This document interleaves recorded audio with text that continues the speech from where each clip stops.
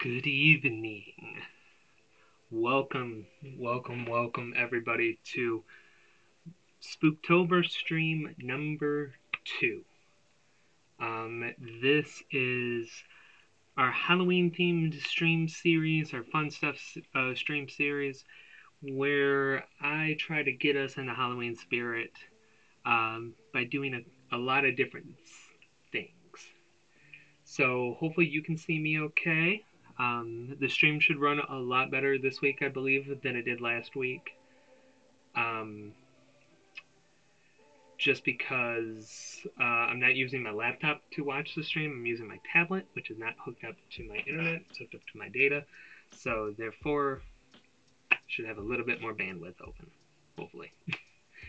But welcome everybody. Don't forget to hit the share button. If you're on PC, it's located right above the chat. You can share with friends, you can share with groups, pages, what have you. Don't forget, join us in the chat here. I'm watching it live, if you can see too. If you're on tablet or phone, I think even too, like I am, you can see, this is going to get kind of meta. Well, hopefully you can see. There's a share button right, oops, I'm bad at this. There's a share button right here that you can share the link with anybody. You can share it in a bunch of different ways. I'm watching it from the stream. You can share it before you click on the stream. A lot of different ways to do it. The joys of online ministry, right? But we're going to give a little bit more time, let people get in here, and then we'll get started. Again, if you don't know tonight's theme by the title and thumbnail, well, I think more so the thumbnail, we're going to read some spooky ghost stories. I have a couple of my own that I'm going to talk about. I've done some research, found some kind of cool and interesting stories and videos about different ghost story hauntings, and I do have them dedicated towards church settings. I mean, I am representing my church, so therefore we should keep it church related. I have one ghost story from Bethany. I have another one from Mount Morris UMC, where I was before Bethany. And then I'm going to talk about one of my own kind of spooky instances. I wouldn't know if it was necessarily ghosts, but I'll talk about it in the middle. That'll probably be about the halfway point. We'll see. So like I said, hopefully you can see me okay. I do look a little dark, but I can't tell if it's my tablet that's showing me that way or not. We'll probably get started in about a minute, 2 minutes, give or take. I'll start off with one of my own ghost stories too. I even tried to set the ambiance a little bit better. As you can see, there's no bright light on me, so just the only light I have on right now is my computer's. So, and I even got some smoke. I don't know how well you can see it, but I do have smoke right here. It's an essential oil diffuser, but I'm going to keep it as just like a witch's cauldron.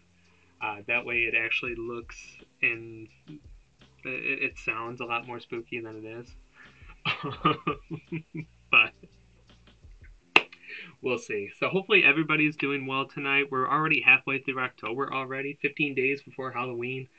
I do want to share a highlight that's going to come up soon on the 31st on Halloween night. I'm going to do a 4-hour stream. We're going to go from 8 to midnight. We're going to close out Halloween with a bang. I'm taking a request from somebody that joined us last week, and we're going to play Five Nights at Freddy's. We're going to play the first 4 games of Five Nights at Freddy's. Maybe sister location, but the first 4 for sure. And we're just going to go and see what happens. So get ready for that. That'll be Saturday, October 31st. So it won't be a Friday stream. It'll be a Saturday stream. But there you go. So there's your highlight for it. So, but okay, I think we're ready. I think I'm ready at least. I don't know about y'all, but I think I'm ready to get some spooks on. So let me set that up real quick. And do one more thing just to help get us ready. Okay. Okay. Let's go here. I'm going to talk about one of my ghost stories first, so don't worry. Okay. So I just want to make sure. Okay. Who's ready to get some spooks on? I'm gonna tell one of my ghost stories first. This one comes from Bethany itself. Um, Now our church isn't that old, in church standards. I believe that church is just 62 years old. I can never remember if it's 57 or 58 that our church was built in. Um, so our church is like 60 years old. So it's not, like I said, it's not old in church terms, I feel at least, but it is still old. So this was, I think, 2 years ago now, maybe three. I was welcome everyone. Welcome, welcome. Say hi in the chat. Don't be afraid to type in the chat and talk to everybody. Talk to each other. That's the way I want to interact with you. Let me know if you have some spooky ghost stories or something you want me to look up. I would love to do that. This is a community thing.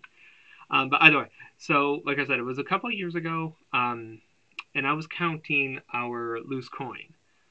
Um, so if you know the setup of our church, which you should, because a lot of you checked out the church tour video, um, I was in the counting room, so it's set right behind our sanctuary, and I was counting the loose coin. I usually count it during the week instead of right after church on Sundays, and it was a Friday. I think it was in October. Actually, I want to say it might be like on like the 18th is the anniversary of it. But either way, I know it was in October, and I was counting the loose coin. It was early in the morning. Me and the custodian were the only ones on that side of the church. Everybody else was on the office was in the office wing, and I remember sitting there counting it. And I usually count, so I don't have a good way to show you, but you go in and then the table. So you go in the entrance and there's a table right here with four chairs, and then a cabinet straight back from the doorway.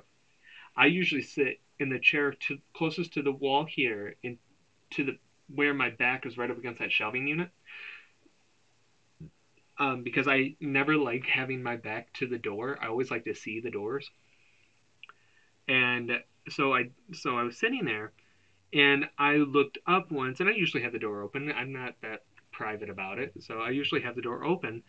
Well, I look up suddenly, and I can see the door slowly closing, and it stops. All of a sudden, no wind, no nothing. So I'm thinking, okay, our custodian must be nearby. He's messing with me. So that, or the air kicked on. There's a vent right above that door, and this is the only thing I don't know if I can like debunk it that way. Um, but so like I said, I was counting, and it caught my attention because like I said, all of a sudden it just kind of slowly started, and it stopped right at the door frame. So it didn't fully shut. It stopped. So I'm assuming like the door and the door frame kind of rub up against each other. Um, so I just continued on, and then um, maybe like 20, 30 minutes later, I see the door start to open again, like about halfway. And the funniest thing ever about all of this was, and this was all on camera. We have a security camera that's in that room that we can see from the office. Um, the funniest thing was you can see it on camera. So when I was doing loose coin, I would sit at the table, and then I had the box of coin wrappers on the floor next to me. I picked it up off the floor, put it on the table, and kind of cleared my path to like I'm gonna get out of here soon. Um, and then like I said, it opened about halfway again, and then about 10 minutes later, it just fully opened completely. And I'm spooked beyond belief now. I get up, I book it to our office. I was like, and I tried to do head count. I was like, was anybody down there?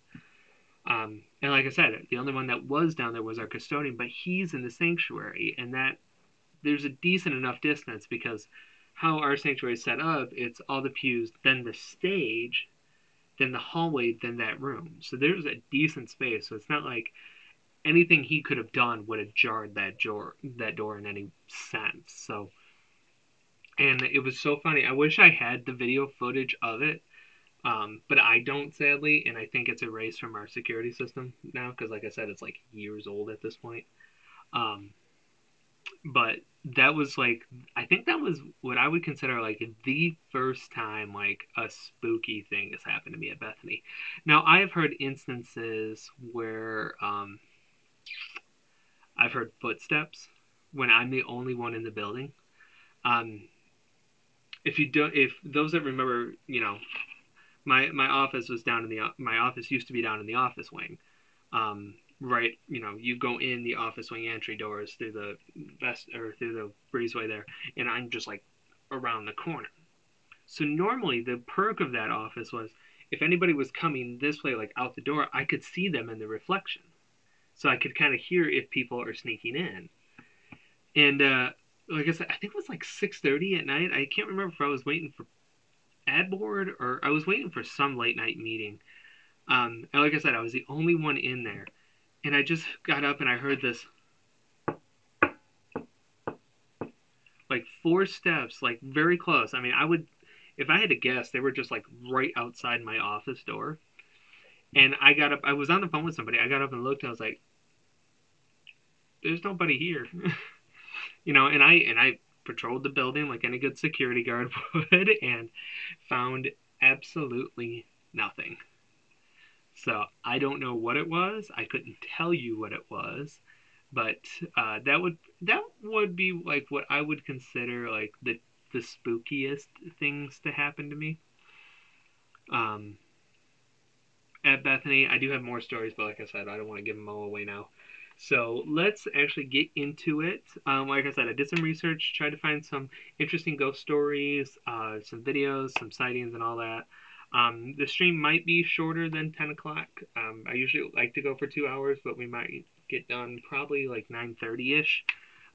We'll see. We'll see how long-winded I get, but I think this will be cool.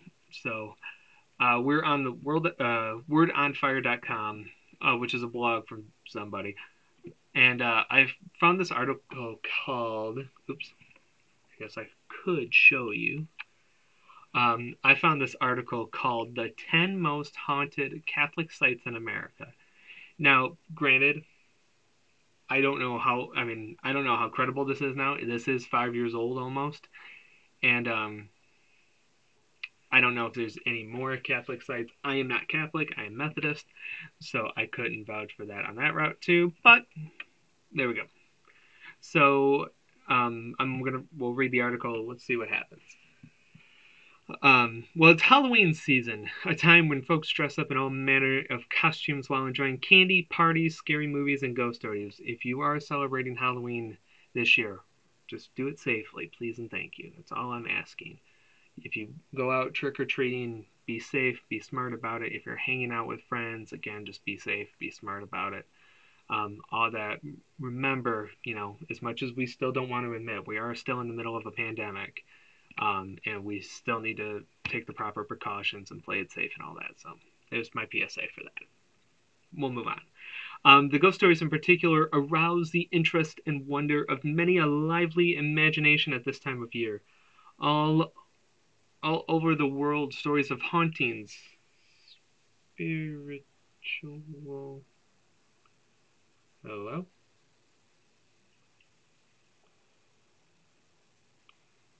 Hold on.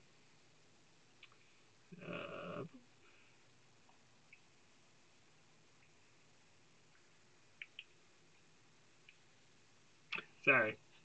Like I said, I have my tablet open to read chat in case anybody does chat. So it kicked out of the stream for a weird reason. Either way, all over the world, stories of hauntings, spirits, and monsters, included some supposed hauntings of Catholic locations, frighten and delight believers everywhere, especially during the Halloween season. Some stories are scary and mysterious, others, not so much. In the spirit of Halloween and in no apparent order, here are our 10 favorite rumors of Catholic hauntings in the U.S. So the first one is Our Lady Queen of Peace Cemetery in Royal Palm Beach, Florida. Okay, let's see what it is. The ghosts of those buried there supposedly haunt this Catholic cemetery. One account says strange fogs have been reported, described as looking like individual strands of something moving within the fog, appearing and disappearing. The mist seems to form into something very dense. I can read, I promise. You could see it moving from all different directions. Noticeable temperature changes, uneasy feelings, and the feelings of felt like someone was right behind you. Then it feels like whatever it was trying to grab your arm, or to be more accurate, realistically and grammatically correct. I was in a cemetery one night and it was foggy at the end. Yeah. Oh, that's creepy. It is. It has kind of been this weird thing for me.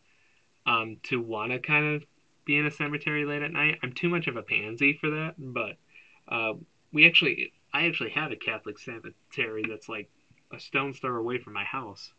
Um, but all that makes sense to me. I will say too, I do believe in ghosts. I do believe in the paranormal.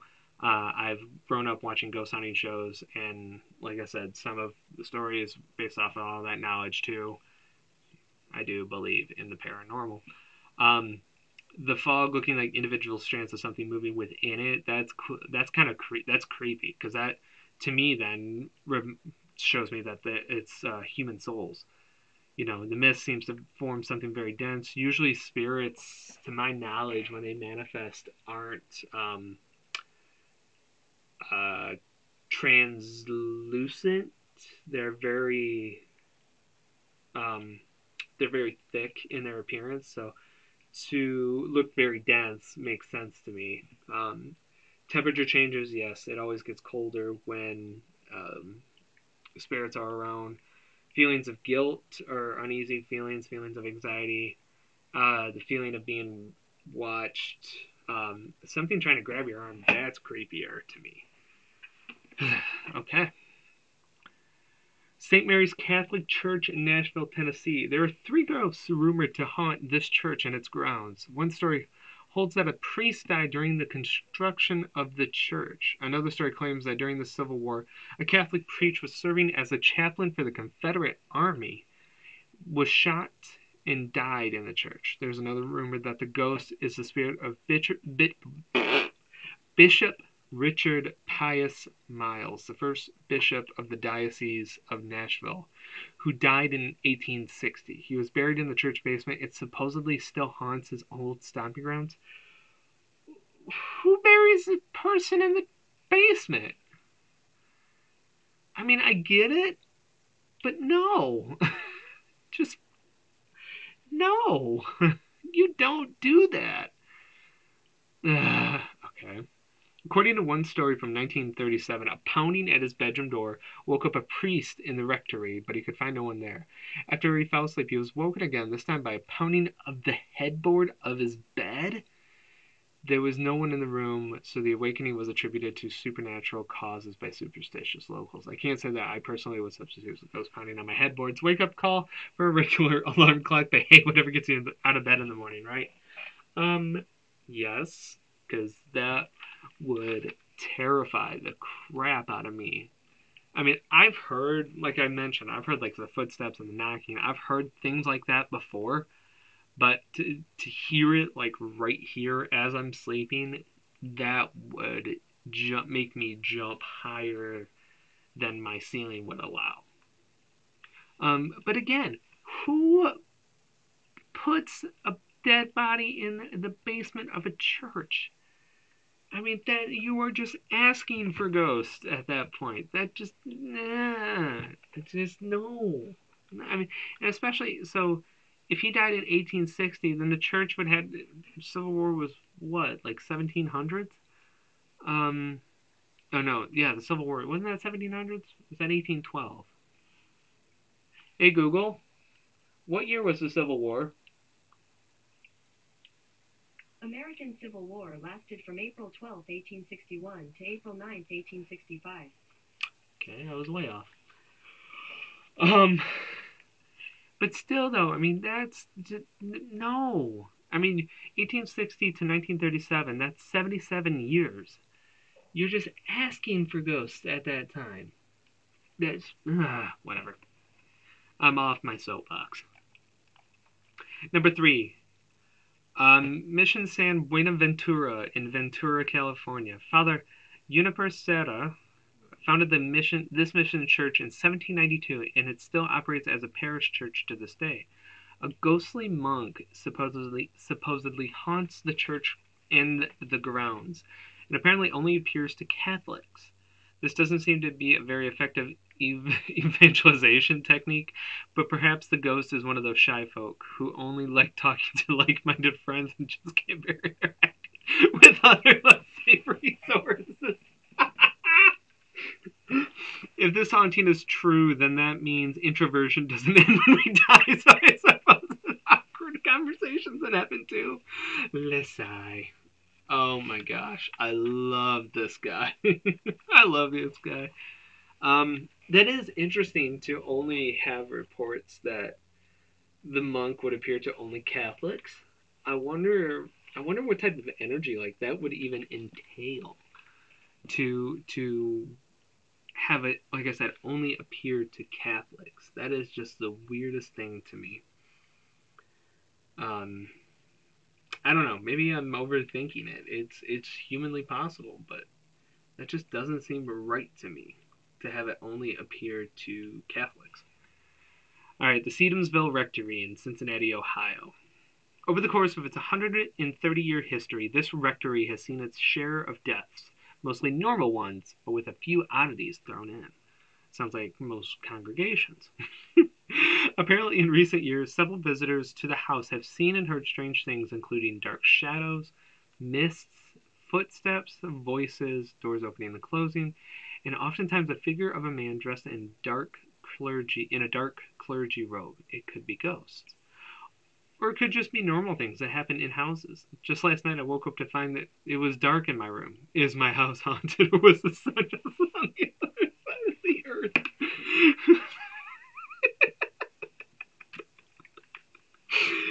Oh, I love this guy. And today at work I heard footsteps and doors opening and closing, and then I saw a strange man in priestly garb wandering in the office. Was it a ghost or just Father Steve? Actually, Father Steve is pretty strange with an unnatural.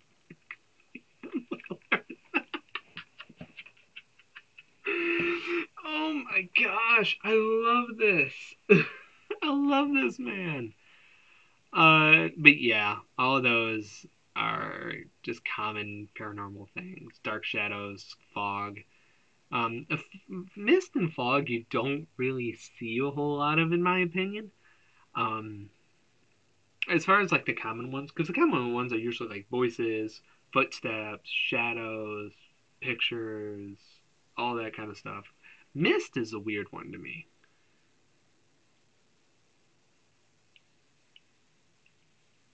Gotta remember my window's open. Okay, the Old Ursuline Convent in New Orleans, Louisiana. The Ursulines have been in Louisiana since the early 1700s and have inhabited a series of buildings up to the present day while working with schools, charities, and orphanages.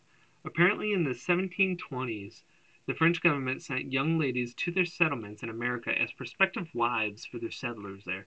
The mademoiselles arrived with their belongings in chests or caskets. Caskets. Caskets. Caskets. Coffins. It's a joke. And took up residence with the Ursuline nuns until they could find husbands. According to the legend, they weren't carrying their usual possessions one would find in the luggage of a group of young girls at the time. Dresses, books, shoes, money, iPods, hair ribbons, brushes, etc. No, they were carrying vampires. Yep, vampires. In their luggage. Good thing this was in the 1700s because there's no way TSA would let vampires get through security anymore. True. They're so strict about what you can bring on planes these days. No liquid containers greater than 3 ounces. No sharp objects, no aerosol cans, and no undead monsters. Touche. Anyway, the legend suggests that girls were permanently locked in the third floor attic of the old convent with their blood sucking carry ons. To this day, the superstitious locals believe that the vampires sneak out of the convent to feed at night, although how they sneak out of the building that they were locked in is beyond me. Since the young women were trapped in the convent along with monsters, I hope the vampires were at least gentlemen enough to romance them young ladies with sparkly romps through the forest while calling them spider monkey, which is now considered cute and romantic and not at all weird or lame. Apparently, is that true? Is like spider monkey like the 2016 term of endearment? I don't remember that. Interesting. That's weird. That's weird. I don't. Okay. In Silla College and Convent in Donaldson, Indiana. Apparently, students at this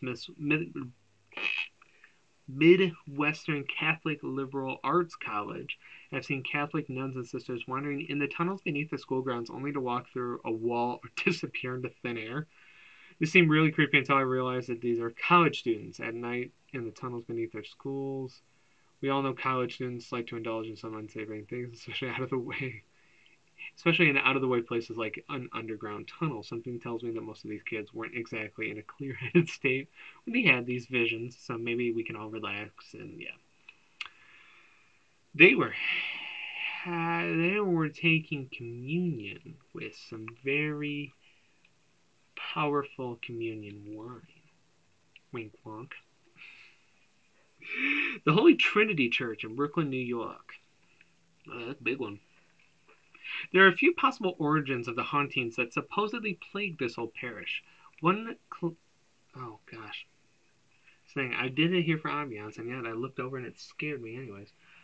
Um, One claims that the current church building, built from 1882 to 1885, stands over an old cemetery where some bodies are still buried. Yes, that is very common for paranormal sightings. Supposedly, the ghosts of the folks under the church haunt the building and mysteriously turn lights on and off. Ugh. Open and close doors and walk back and forth. Oh, I hate the idea of like lights on and off. That would drive me nuts. That's There's a reason why like all the lights behind me are off. Because my phone was on, that was generating light. I have this like cool like 3D lamp that's on my bookshelf that I turned off too. So like I said, the only light that's in this room right now is two computer screens and the tablet. I mean, I even turned my diffuser has a lamp too. I even turned that off, so no lights should be on. Um, oh man, that creeps me out. Thankfully, I've never had that happen. Or it could just be living people doing these things, since those activities, believe it or not, are limited to ghosts. Yeah, the living can also open doors and turn on lights. I don't know. Yeah. Another source of the ghost legend is that one of the first pastors of the church, Monsignor Michael May, I've never heard that term, passed away in his bedroom and continued to haunt the church grounds. Apparently, visitors hear mysterious steps at all hours of the night, and dogs have been known to stare as if in a trance at the stairs and dining room of the rectory. Um, dogs do have, uh, dogs do have, I think, a paranormal sense to them, or they can sense when something's up. Our old custodian used to bring his dog to the sanctuary, to the church, when clean every so often. And he had told me that he would never walk, or the dog would never walk into the sanctuary. And it is always spooky. That has always like stuck out in my mind. Like why? Um, yeah, it's hard to tell. Yeah, so he just makes fun of dogs. Only three left in this article. St. Rita's Church in Chicago, Illinois. On All Souls Day in the early 1960s, in St. Rita's Parish had a ghostly visitation. More than a dozen parishioners had gathered there to pray when, sometime in the early evening, the organ began to play by itself. Uh, uh-uh, uh-uh. Suddenly, six robed monks appeared, three wearing black and three wearing white. The parishioners attempted to flee, but they found the church doors locked. Oh my gosh, the phantom monks moved toward the parishioners while the organ played to continue its dirge. Finally, the vision faded as a disembodied voice whispered, "Pray for us." So next time you see a ghost, it probably just wants to ask your favor, not kill you. So ignore your instincts and don't run. Oh no! No! No! No! No! No! No! No! No! No! No! No! No! No! No! Just all of my no. That's not cool. Um, yeah, because Catholics believe in purgatory. I have a friend who is the organist and choir director at the Catholic Church near Bethany, and he's talked about that a lot. And I believe in. Don't get me wrong. Again, I'm not Catholic. I'm just trying to remember what he had told me.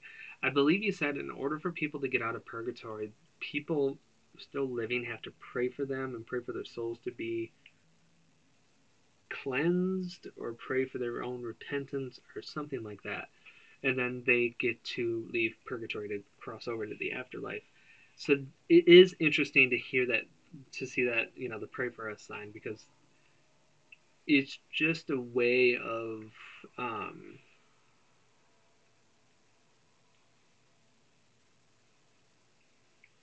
don't know, that's weird. This theme here is going to freak me out. I could have swore something just moved, or something just moved, like right there. Y'all watching, you watch that corner for me. Oh, number 9, St. Turribius's church? Sure. Chicago again. You haunted city. During the 50s and 60s, a priest named Father Joe Leckhart was a pastor at St. Turribius's, whatever. When he was reassigned to another parish by the archdiocese, as is customary, he died supposedly of a broken heart. Aww. Parishioners since then have seen a ghostly figure of a man wearing a priest's beretta, like the one Father Leckhart wore, often accompanied by whiffs of cigarette smoke. It's unclear whether this is a real apparition or not, but Smoking Ghost would be a great name for a rock band. So there's that. That is very true. That's sad, though. I do feel for pastors that do have to transfer out of a beloved environment, or get transferred out of a beloved environment, a church that they've grown and loved, and so all that. So that is sad to hear that, though. It would be interesting to know. To me, this would solidify it a little more if Father Lecker was a smoker and people could verify that. Because if the figure of the man that was there that wore stuff like Lecker was also a smoker, then that would build a good enough case for me. All right, the last one, Resurrection Cemetery in Chicago. Chicago again, man. Chicago people. Welcome everybody. We're reading ghost stories, or talking about ghost stories. And don't worry, like I said, we're gonna watch some videos too, so it won't just be me talking. We're gonna watch some stuff as well. We'll make it a true reaction compilation. So, but don't be afraid. Say hi in the chat. Type it in. Type in hello, or send an emoji or something. So, but I'm going to continue. So, Resurrection Cemetery. Once upon a time, in the early 1930s, a young woman went dancing with her boyfriend. They got into an argument. She left the car and began walking up Archer Road and got hit by a car and died. Since then, passersby? I thought it was passerbys. I don't know. Have reported seeing a blonde woman in a 30s party dress hitchhiking. Those who have picked her up says that she was quiet, formal, and her skin is cool to the touch. Once Resurrection Mary, as she is now known, reaches her destination, the Resurrection Cemetery, she runs toward the gates, only to vanish into thin air. There's a lot to... Okay, this guy. There's a lot of lessons to be learned here, so pay attention. There's going to be a quiz at the end of the stream. Fellas, when you're on a date, drive a girl home. Don't let her get out of the car and hitchhike down a lonely hallway. It's not a good move, or highway. It's not a good move, no matter what your moron friends say. You'll never get the second date that way. Yeah, true.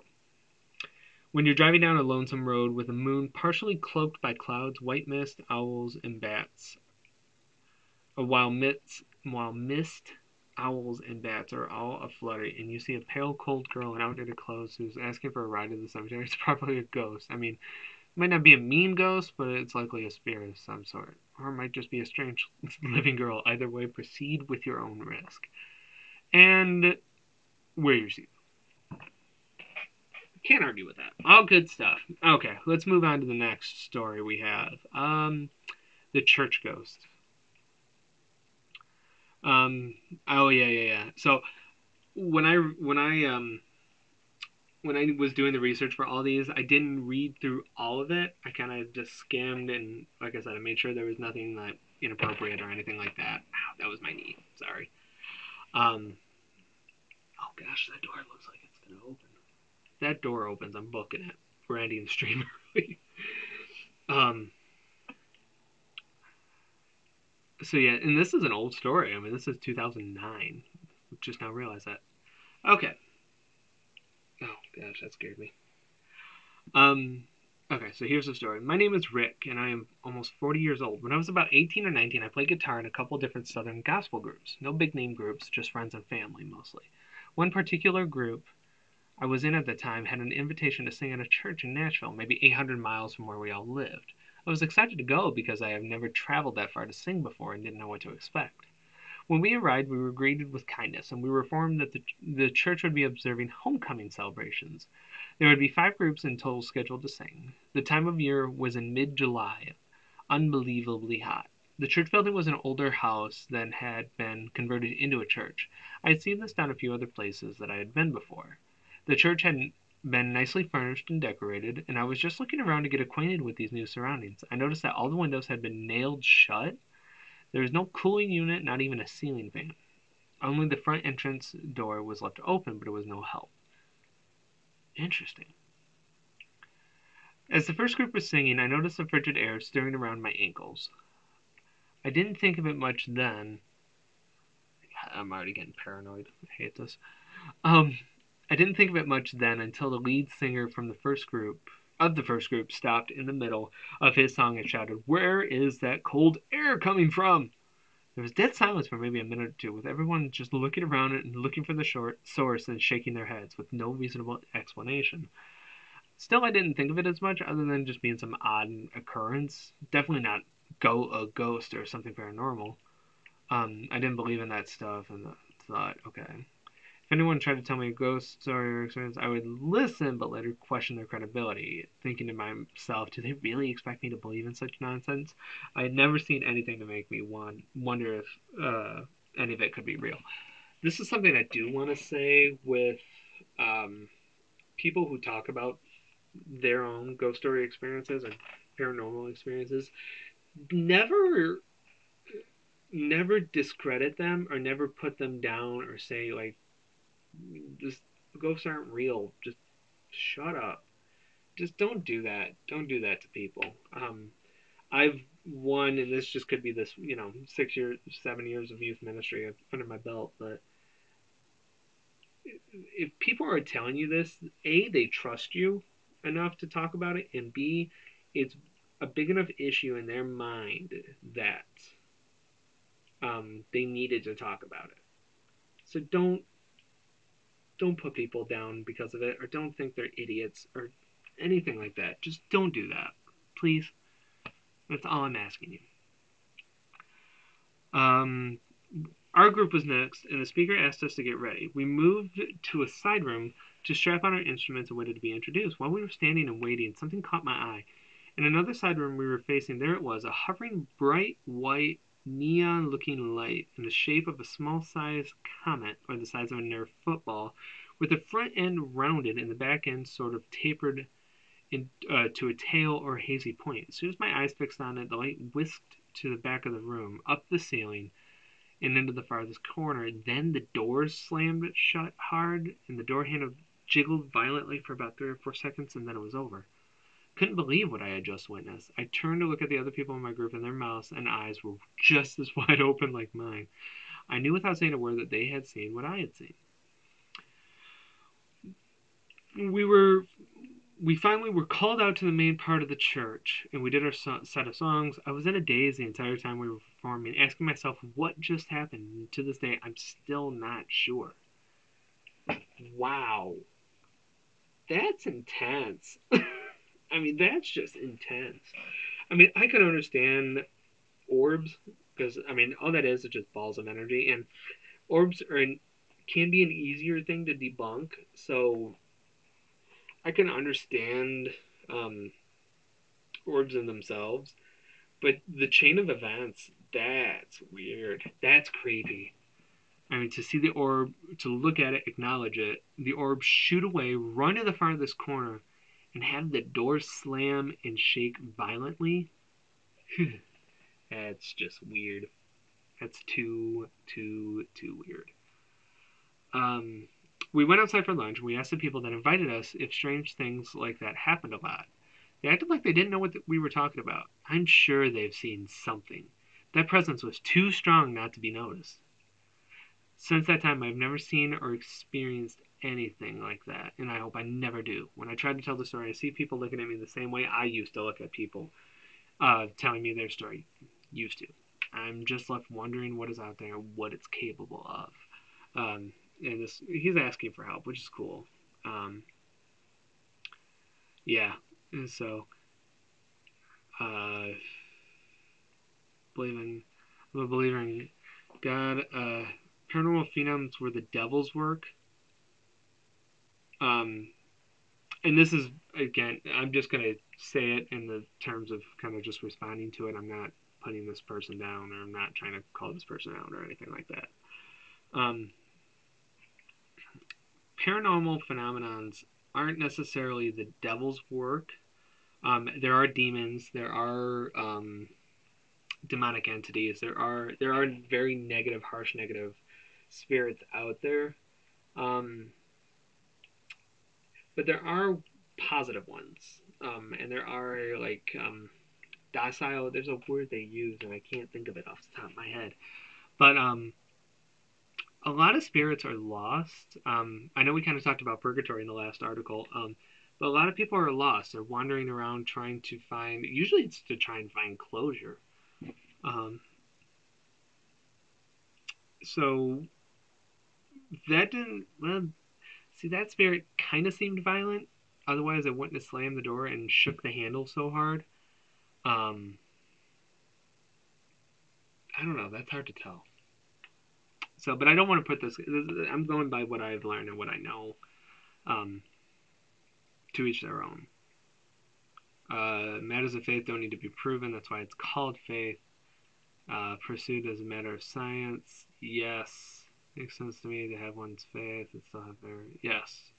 Yes, yes. To have faith in God and for God's protection and to also experience something paranormal. It's not one trumps the other. Both things can be active and can be active separately. So that's very true. Good way to put it, Ox Mortis. Um, yeah,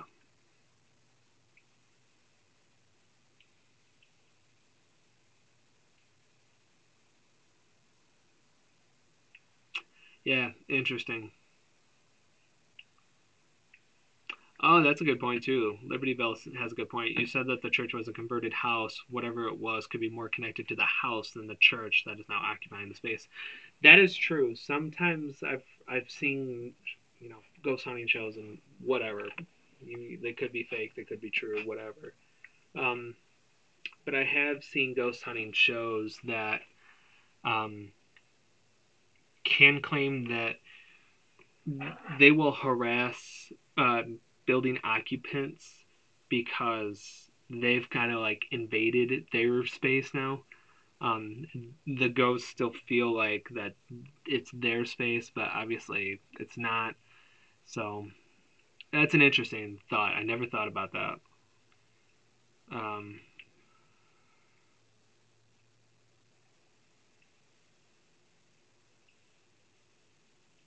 interesting, interesting.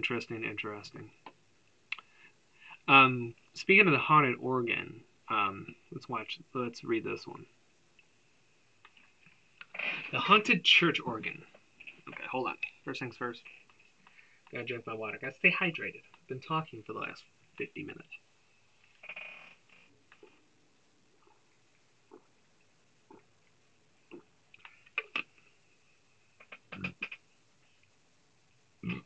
There we go. Excuse me. Okay, bear with me here. If you search the internet for other true ghost stories from North Carolina, you're inevitably going to run across someone's version of the Kadesh church ghost. The earliest version of this story that I've ever found was in a book by Nancy Roberts, who incidentally writes pretty good stuff. Maybe everyone else just got it from her. I don't know. But supposedly this little town of Kadesh in the upper Cleveland County has a Methodist church in which the organ will play by itself. I don't know if I want to read this now. I forgot this was a Methodist church, and usually I'm in the sanctuary by myself a lot. Between recording the weekly content and then prepping the screen for Sunday mornings and testing equipment. And the last thing I need to hear is the organ playing by itself. Cool. Anyways, makes for an interesting story, except that there is no town of Kadesh, North Carolina, in Upper Cleveland County or anywhere else. For that matter, Kadesh Barnea, according to the Old Testament, is where Moses and the Israelites spent much of their 40 years wandering around the desert. So Kadesh is a natural name for a church. But that was hardly enough to be much help in finding the ghosts. I was content to let the matter go until somebody wrote asking if I had heard the church organ that played itself in a little Methodist church in Cassar in Upper Cleveland County. Turns out he meant Cassar. Though I don't usually Though I usually don't bother to check out a story unless I get some pretty clear directions from somebody or a whole lot of people write me about it, the similarities were striking enough to raise my curiosity. Surely not every Methodist church in Upper Cleveland County had a haunted organ. Plus, Cassar is kind of near Morganton, so I stopped by on my way to Brown Mountain. Very relevant stuff for us. To make matters even more interesting, I then found a Kadesh Methodist church along the Cassar Highway near Lawndale, actually in central Cleveland County. So here's Cassar's story. Here's the Cassar story as related to me. Sometime after World War II, a fellow who worked for a highway construction company lived in Cassar with his wife and 9-year-old daughter, and played the organ for the local Methodist church on Sundays. For one reason or another, perhaps he was going fishing, he brought home a few sticks of dynamite from work and stashed it in his basement. Kind of forgot about it. How do you forget about dynamite? Oh well. And one chilly evening, went out with his wife to dinner with friends, leaving their daughter at home by herself. You left your 9-year-old daughter at home by herself? After World War II, 1950s? Yeah, different story. Well, the furnace malfunctioned, and while this ordinarily wouldn't have been a big deal, the dynamite happened to be stored nearby. The house was blown apart. They were only able to find little pieces of his daughter scattered about the neighborhood. He was devastated, of course, and the music he played at her funeral, while beautiful, chilled the mourners to the bone. He never went back to the church after his daughter's service and died a few months later, a broken man. I was told that you can still hear organ music from time to time, and independent of the organ playing itself, the little girl appears in the graveyard, still engulfed by the flames of her house. Okay, that one actually gave me chills. Oh my gosh, no! No, what did you find then? So interesting story, and within the same time frame as the Kadesh church story, which is the church that the church organ plays by itself without explanations. Before we pulled into Cassar, and the first thing you realize is that the Cassar Methodist Church is the largest building in the community. No traffic lights in town, and at first I didn't even see a graveyard. We drove clear across town thinking it was another church, but didn't take long to realize what we had found was about all there was to Cassar. So we headed back, raising the curiosity of one or two of the residents, who proceeded to shadow us in their pickup truck for the remainder of our visit. I parked at the church and took a few of these pics, and I looked behind me across the road and saw the graveyard. walking over to it, the cemetery looked awfully small, and I was thinking that the whole Cassar excursion had been a bust. When I got close enough to read the sign at the cemetery, um, entrance, no loitering or hanging out at night. Curiouser and curiouser, cried Alice. It seemed kind of odd to me that within this small community where everybody obviously knew what everybody else was doing in this town at any given moment, the church had gone to great expense to post a sign at the cemetery that was out on a little plot of land in an open field on the side of a hill.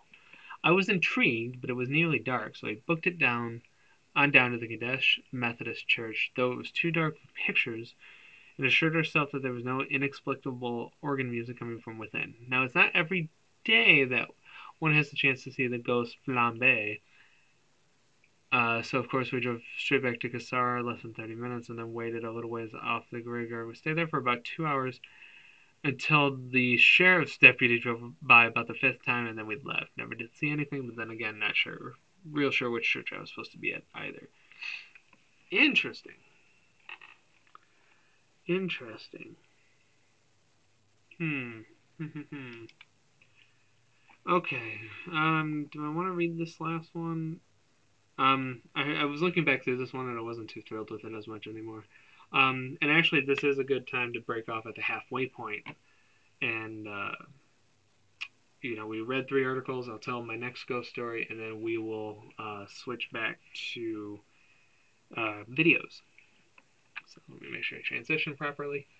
So this ghost story that I'm going to tell, not really sure if it was a true ghost, but it was definitely paranormal and just not real.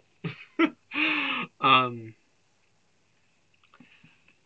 it was my mom, my sister, her friend, and me.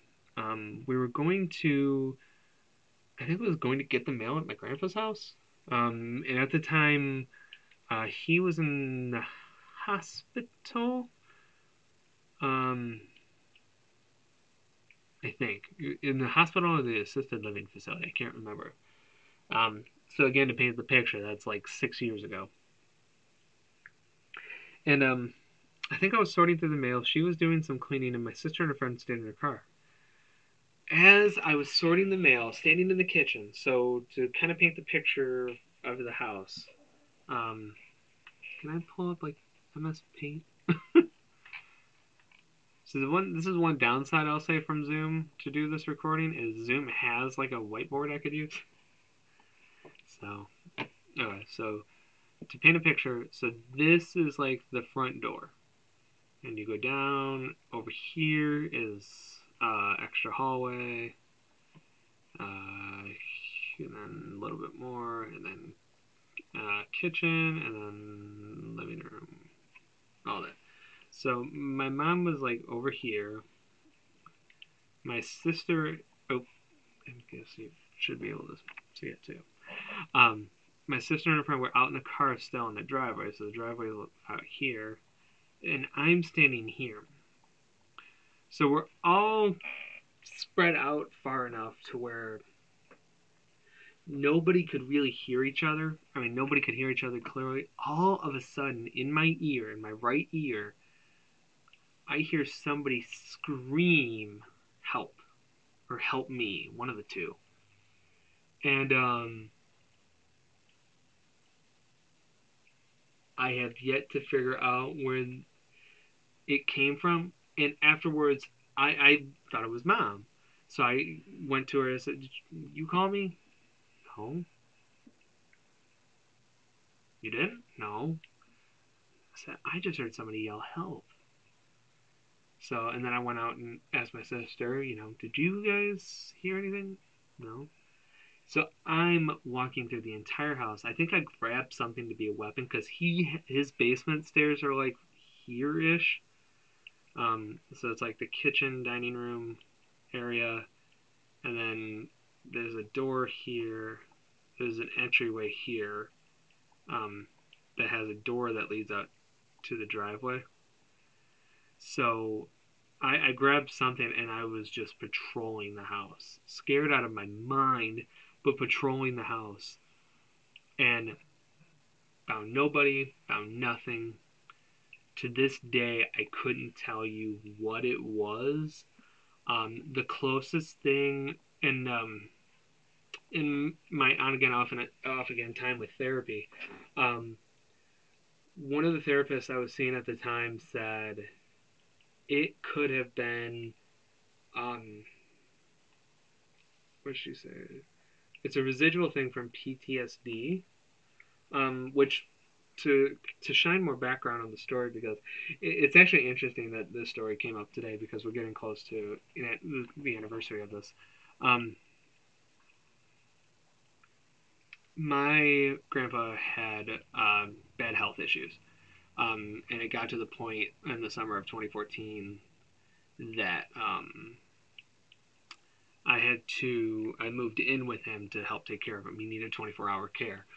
Um, and I took care of him for 4 months, off and on.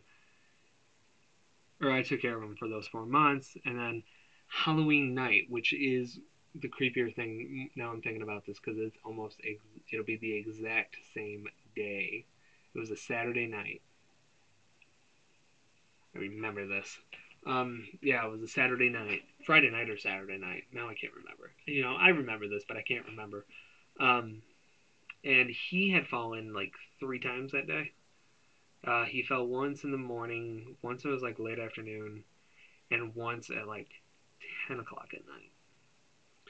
And after the 10 o'clock with the 10 o'clock at night one, I had to call my mom to see if she could come and help me get him up and put him back to bed. And we were sitting out in the living room, and she's like, "You gonna be okay? You want me to stay for a little bit?" And I said, "No, it'll be all right." And I did not sleep that night all that well. And of course, this Halloween night had to be one of the windiest nights of the year. And his house, I would say, is an older house.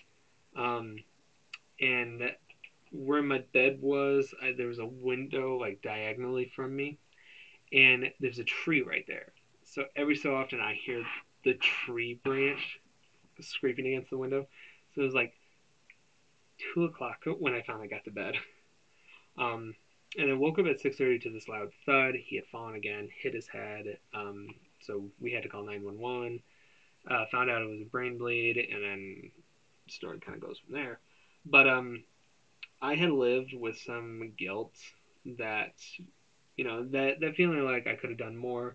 What didn't I do to prevent this? What didn't I do that could have stopped this from happening? I lived with all that kind of grief for a while, and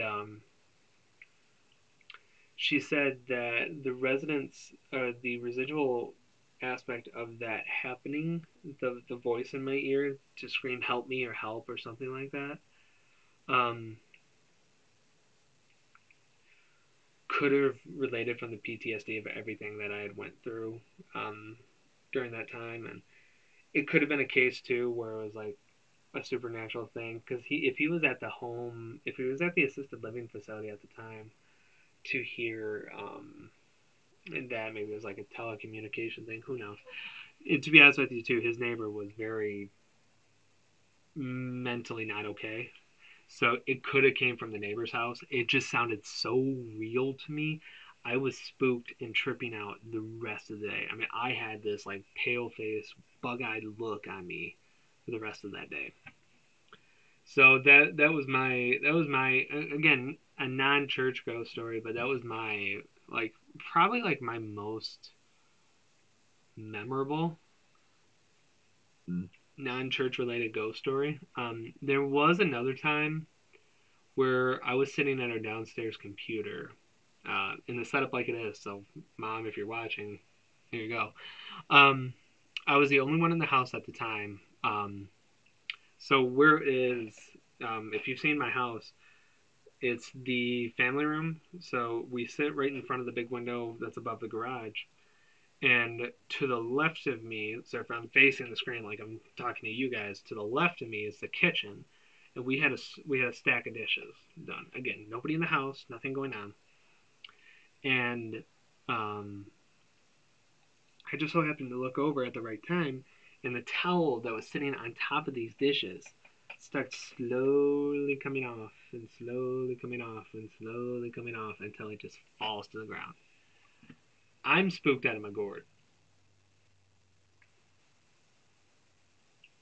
Okay, you guys are telling me that there's something spooky going on around me, right? You guys are gonna leave me in the lurch to get captured by demons? Hope not. Um, and then I couldn't tell you what happened. I could believe it if the dishes were done like fairly recently. And then the towel just slowly did its thing. There's no air vents near that area. I couldn't tell you what it was. Um, I was to say, I think it's like 24 hours almost from the time that that happened. So it was weird. It was weird. Don't get me wrong, but we need to move on um, to the next thing, which I don't want to start yet. Give me a minute. Give me a minute. Okay, so we're going to watch a countdown video. So I gotta put my headphones on. Of the 10 creepy church ghost sightings caught on camera. The 2 out of the 3 videos I find are from this same guy. I really like him. He seems to know what he's doing. So let's watch. How you doing? I'm Callan and this is Slapped Ham. Today we're looking at some creepy images. From a photo of a ghost at a christening to the spirit of a priest that showed up to his own funeral. We count 10 creepy church ghost sightings caught on I camera. always put my headphones on Before we backwards. get into it, remember to hit that subscribe button for more awesome creepy content just like this. Make sure you hit follow on our Facebook page. I couldn't resist that. But actually, yes, stay tuned about midweek this week. I'll have some special news to announce regarding social media stuff. So stay tuned for that. And if you haven't seen it, there's a poll that's out there right now. If I remember, I'll share it tonight after the stream, maybe Monday. But there's a poll out there. We're going to be expanding our social media platforms or expanding our social media presence. So be sure to vote in the poll and see. But we do have some. I do have some cool news coming up for that. But later, I just had to share. Okay. In 2016, the tourists captured this startling footage while waiting in line to enter St. Peter's Basilica in the Vatican City. The video appears to show a mysterious figure wearing a dark hooded robe perched in one of the church's bell towers. The figure doesn't even appear to be distracted by the ringing bell as it stares ominously upon the crowd below. When the video first appeared, it sent lovers of the paranormal into a social media frenzy. Some believe that the figure is a fallen angel, while others thought it may have been the ghost of someone who had committed suicide by leaping from the bell tower. A few even noted the figure's eerie resemblance to the Slender Man. While the true identity of the figure remains unknown, one thing is for certain: it sure makes for a very creepy video. So that's interesting. Because my church knowledge of everything, or my knowledge of paranormal stuff and everything, like my debunking brain is coming into that. I gotta close my window because otherwise I'm gonna hear stuff outside and call it, or think it's something else is going on. Um, so couple things for me is the fact that the church bells are going on in the background. You can see it in the video that they're swinging back and forth, and this figure is just not moving. Um, but this figure doesn't move at all, which is even creepier to me. I see the idea with Slenderman, but Slenderman, to my knowledge, is like way taller and with the whiteness that the Slenderman character portrays, doesn't come across to me too. It does look like this hooded figure, like watching over the crowd too. And if it's at the Basilica, which I think is like the biggest like Roman Catholic church in Italy, um, I could see that being like a former monk or a former father looking over his people. But that is interesting. That's a hard one to debunk. This photo was taken in an old church in the ghost town of Bannack, Montana. According to the story attached to the picture, the woman in the bottom right-hand corner heard shuffling sounds coming from the other side of the room. She looked over but couldn't see anything there. It wasn't until the woman had the photos developed that she saw the ghostly figure sitting in the seats on the other side of the room. The town of Banak was founded in 1862. It was originally a mining town that saw its population dwindle over time. It became completely abandoned when the last few residents left sometime in the 1970s. Since then, the town has remained empty. Could it be possible that this woman has photographed the ghost of one of the town's former residents? Interesting. That's creepier to me that, it's a ghost town that's been remaining since the 70s. Um, but yeah, you can, to me, that kind of, you can kind of tell that that's a human-like figure. And again, one of the stories talked about like the denseness of apparitions like that, and this is what I was talking about. Like this denseness, you can't see the row of chairs behind that person. And I can kind of see like here's the head, the round face. You can kind of see like a poofed hairline. And almost like they're facing this area. To me, I mean, this is how it looking. This is how it's looking to me. Like they're facing this area back here, and then just kind of like the sweeping hair, maybe. I don't know. Interesting. Interesting, interesting, interesting. This photo was taken by a Mr. Bootman while visiting a church in the village of Eastry, England. No. Bootman claims that when he took the photo, the only other person present in the church was the cleaning lady. When the image was first developed, it was thought that it showed the ghost of a vicar who once resided over the church.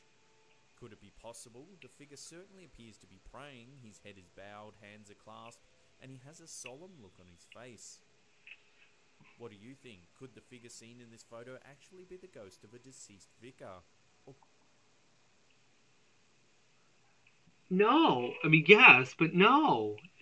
I mean, that's at that point where it hits like that uncanny valley. That is too real of an image. Because my first thought was like, okay, maybe it was like part of the wood, like the stain of the old wood on there. But I mean, you can tell that's an old Catholic priest. I mean, the head, the white collar, praying hands with individual fingers, the nose, you can see the black eyes. I mean, that's just all there. No. I mean, no, I don't want to believe it, but man, that's so cool. could it be someone or something else entirely? There's very little information available about this photo, other than it was taken at a wedding and neither the guests nor the bridesmaids noticed anything strange during the ceremony. However, the photo reveals a dark hooded figure hovering in front of the stained glass window. The figure, which appears to be floating at least 3 to 4 feet off the ground, has a misty ghost-like quality about it as it looms over the ceremony.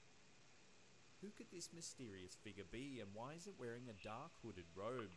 Perhaps it's a priest or monk, or could it be a deceased relative or someone else with a connection to the church? Without further information, we may never know. Can I go back to that? I'm afraid I'm going to mess something up. Oh, no. It is interesting. I'm glad he pointed out that it's higher off the ground, because that is a good point to take into effect. A black hooded figure. I can see what they mean by the hooded side of this. I don't know. I mean, for that to be a monk or a priest, I couldn't tell you. I would have thought, no, well, black shadow figures is what we saw at the basilica stuff in the first part of that video. Oh no! What an omen for your wedding day. Who could this Mr. Monk without... This image was captured in 2012 by a man named Jamie Sewell. He took the photo while attending his niece Mia Bella's christening at St Martin's Church in Canterbury, southeast England. The photo appears to show the ghostly head of another person just over the shoulder of the woman in white. However, it wasn't until later that day when the family gathered at a local pub that they made the startling discovery whilst reviewing the photos on Facebook. Mia Bella's grandmother, Heather Sewell, initially spotted the face and was immediately shocked at how similar it looked to that of her late husband Terry, who had taken his own life when he was just 41. I couldn't believe the likeness to my Terry and was completely amazed to see him at the christening. It knocked me back when I saw the picture. It looked so much like him, it was actually a bit upsetting to see his face. I tried to convince myself it wasn't Terry, but it's so convincing that I believe it is. said Grandma Sewell after viewing the photograph. Is it possible that this photo actually shows the ghost of Heather's late husband Terry? Let us know what you think in the... Yeah. Oh, that's such a heartwarming story. Yeah, definitely. That last one's the Grim Reaper. I mean, I couldn't think of anything else to say about it. That is definitely the Grim Reaper. Um, oh my gosh, though. But this story is so heartwarming, emotional, and tough all at the same time. You can definitely tell that's a face. I see eyes, nose, mouth.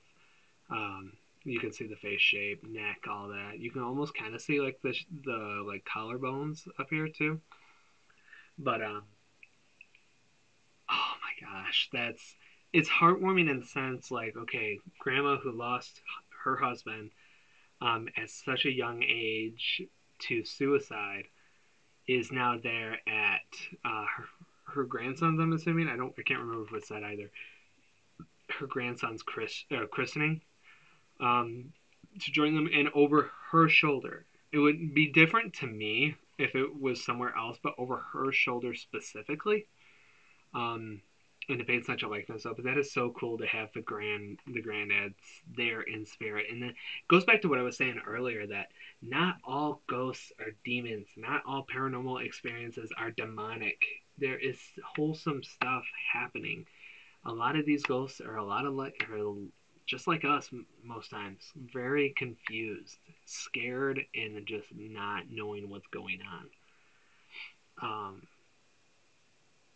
But man, that it warms my heart, breaks my heart. I don't know how to respond, and I feel like if I talk about it anymore, I might start crying. And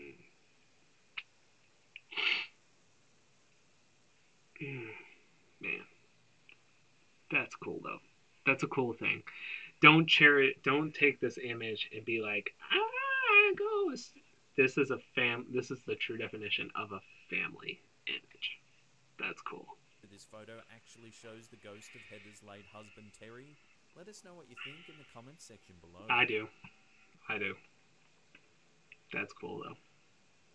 No list of creepy church ghost sightings caught on camera would be complete without...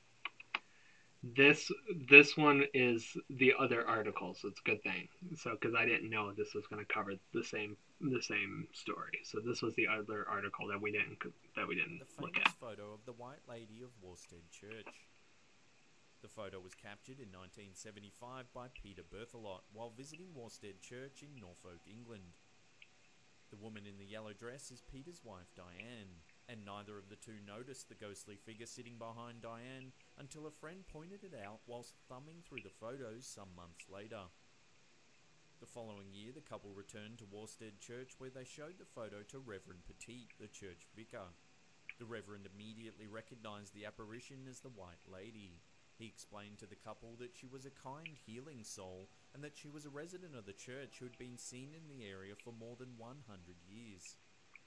After hearing the Reverend's explanation, Diane remembered the prayer she had said during their visit 1 year earlier. She had been unwell and had prayed for better health. Remarkably, her ailment eased up shortly after her visit to the church. Never say. Let me get to a different. Yep. Never say our God isn't a true God of healing. Um, I was about ready to pause it at the end of the section and debunk it because to me that just looked like that looked way too human like, and it looked like it was just an overexposed image. Um, but that story of healing um, tells me, and the background to it too tells me like the lady was an angel and sent to this person to heal them and heal those who come to the sanctuary there. So that's cool. All right, onto this creepy image. There are several stories regarding the origin of this photo.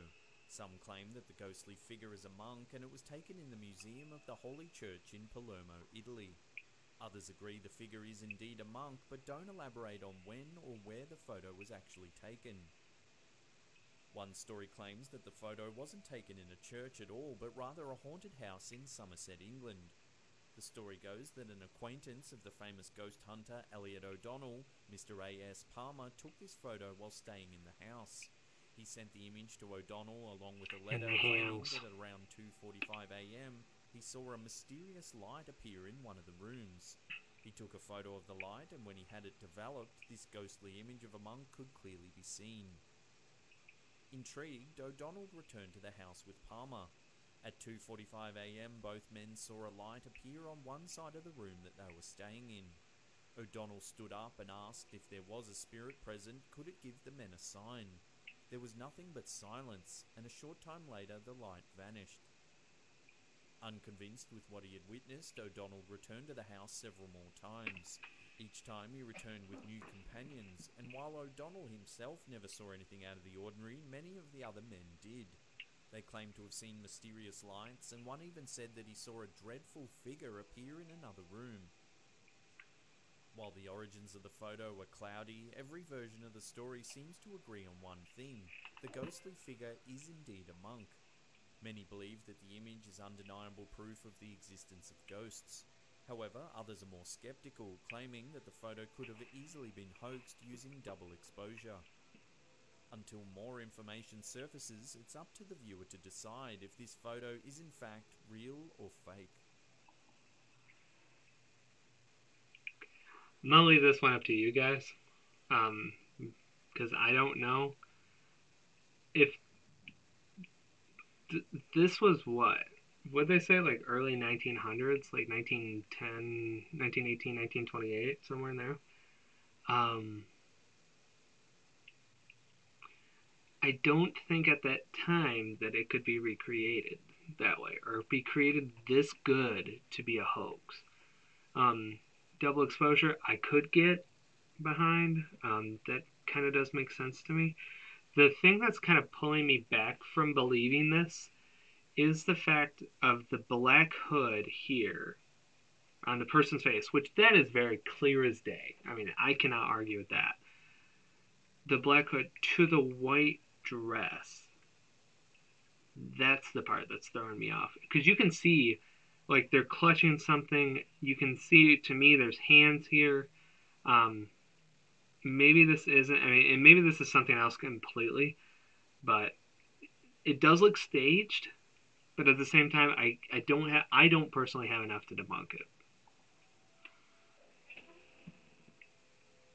This photo was taken in 2007 in a church in the village of Penal in Gwynedd, Wales.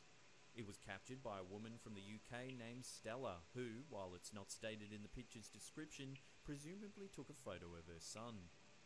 At first, it seems as though she hasn't captured anything unusual, until you zoom in on the right side of the altar. There, in front of the pews, is what many believe to be the ghost of a priest.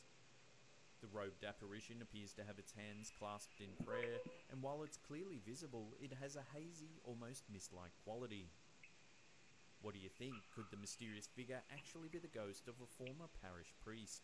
Let us know what you think in the comments section below.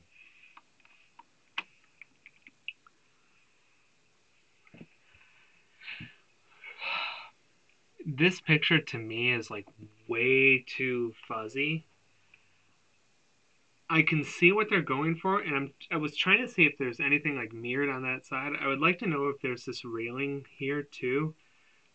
If it's covered, you can see it standing in front. But the weirdest thing about this, and this is creepy, this is almost nightmare fuel, is you can see the black eyes and nose, but then the mouth. That is the creepiest smile I have ever seen. That is just not okay. Like, not okay at all. So, I don't know. That's weird, though. What do you think? Could the mysterious figure actually be the ghost of a former parish priest? Let us know what you think. Could be. That could be. But the image is too fuzzy to be definite. Captured by Reverend K.F. Lord in 1963, is perhaps the most well-known example of... That's a plague doctor. Fight me in the comments to tell me otherwise, but that's a plague doctor. ...of a ghost caught on film in a church. It was taken caught on film? in North Yorkshire, England, and appears to show an ominous 9-foot-tall hooded spectre standing to one side of the altar. Over the years, many people have tried to 9 foot identify tall. the figure. A popular theory suggests that it could be the ghost of a 16th century monk who was wearing a white shroud to cover some sort of disfigurement, possibly caused by leprosy. Several photographic experts have studied the photo, concluding that the figure is not a result of double exposure. The way the figure's black cloak drapes perfectly over the altar's stairs also lends weight to the authenticity of the image. Yeah. The Reverend always maintained that he never saw anything out of the ordinary when he took the photo, only noticing the ghostly spectre after the film was developed. Her Before we face. get to How is that it number one melted? spot and take a look at a mysterious photo taken at a priest's funeral, remember to hit that subscribe button and turn on channel notifications. That way you won't miss out on any Scariest part of the whole video. But go check out this guy. I really like this guy. This image was posted online by a man named Joel. He claimed that the photo was taken by a friend of his while attending the funeral of Father William Goulis of the St. Stanislaus Church in Cleveland, Ohio. Father Goulis was said to have been murdered in his office, after which the murderer set fire to the building. The casket of the priest is under a misty haze as it's being led towards the altar. There are long trails of light streaming off the casket, and there also appears to be a dark shadow trailing behind the lighter mist. This bizarre sight was only apparently captured in this photo and not seen at the funeral, as there would have been more accounts of the incident documented online. Once again, the camera has captured something that the human eye simply can't see. But is the strange light really the ghost of Father Goulis? We'll let you decide. I have never seen anything like this. That's creepy. I have no idea. The light trails, that's what's confusing me. The only thing I could have that maybe debunks it, maybe, is if it's a reflection off the casket and the camera is like a stop motion camera that's taking it, because this was 50s, so I think stuff like that existed at the time. And I think if it pulls like that, it will create that light trail. I don't know. That is the biggest stretch among stretches. So how we doing? How's everybody doing? Let's see. It's 9:26. We have time for another video. Scariest things ever seen at in churches. How you doing? I'm Callan and this is Slapped Ham. Today we're looking at the scariest things ever seen inside of churches. So hit that subscribe button and get ready for more creepy content.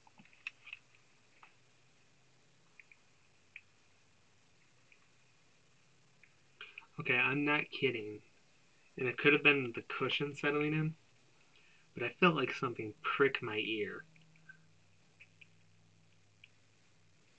I have this cold, it's cold outside. I have this cold chill around me now. I don't like it. Y'all see anything behind me, you let me know, please and thank you. That could have been because I took this off.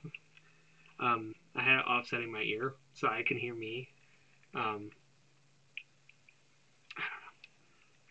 Let's move on. So. Just like this.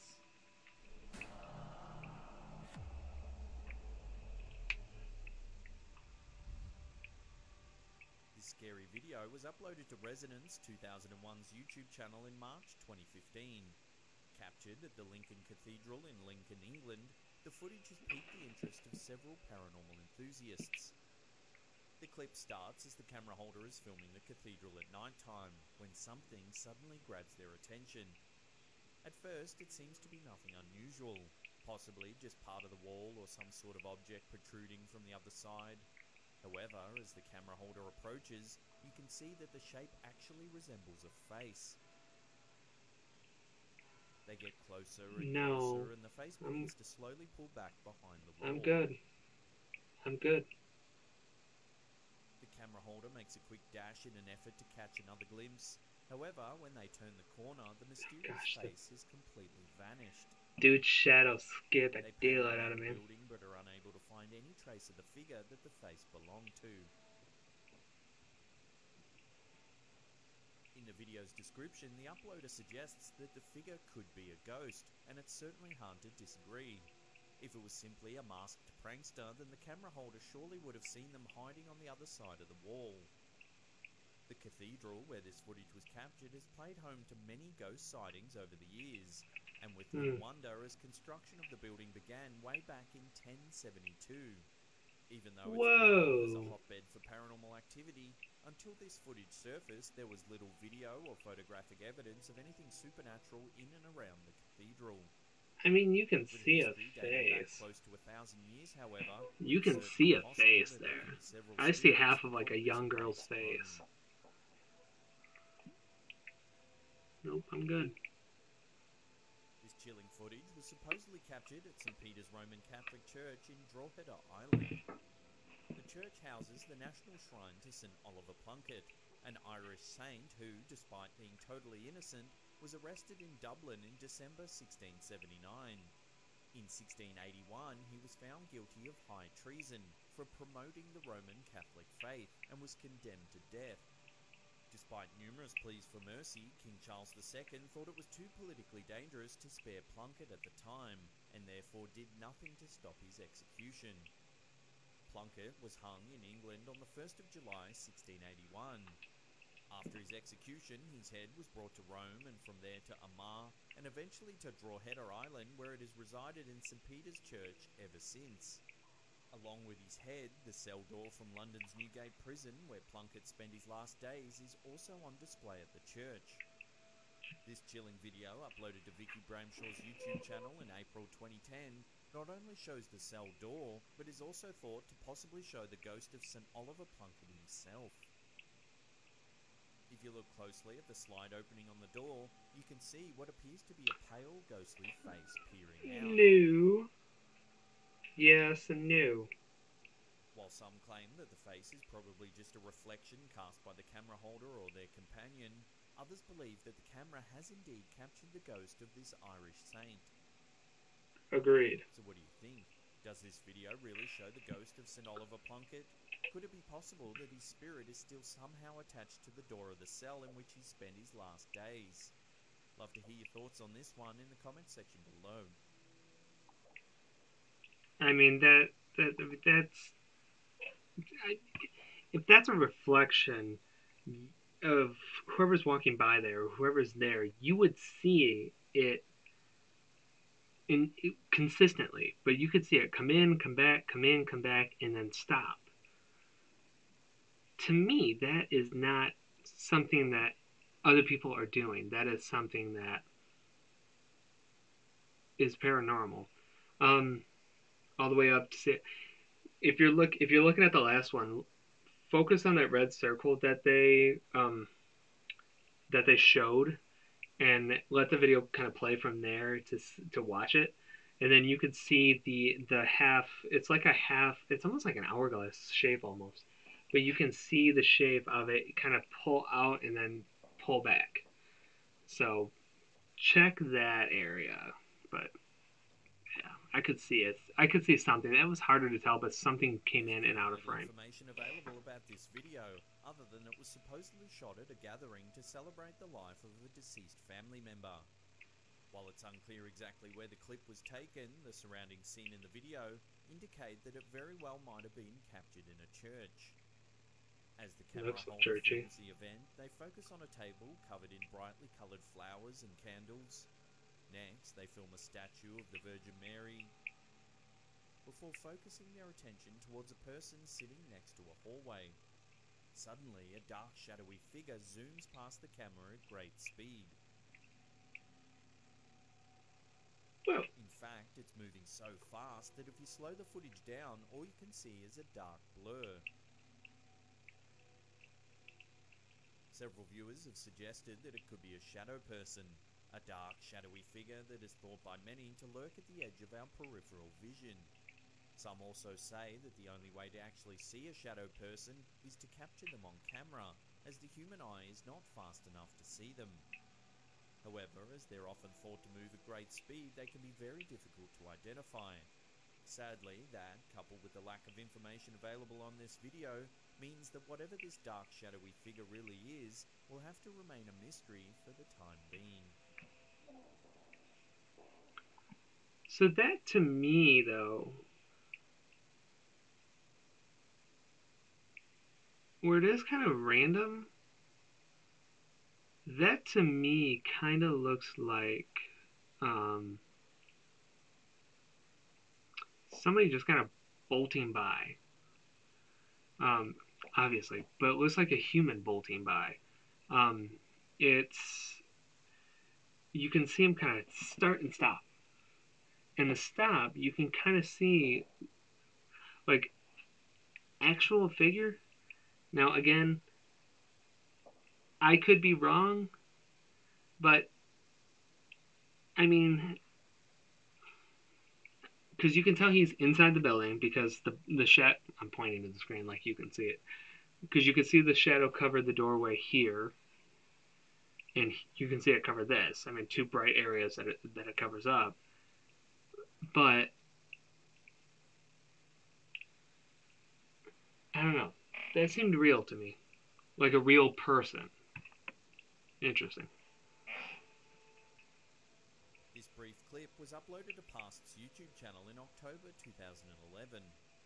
Several members of a paranormal investigation team were exploring the ruins of St Mary's Church near the village of Colston Bassett in England when they captured this eerie footage of what appears to be a ghostly figure as it passes by one of the windows.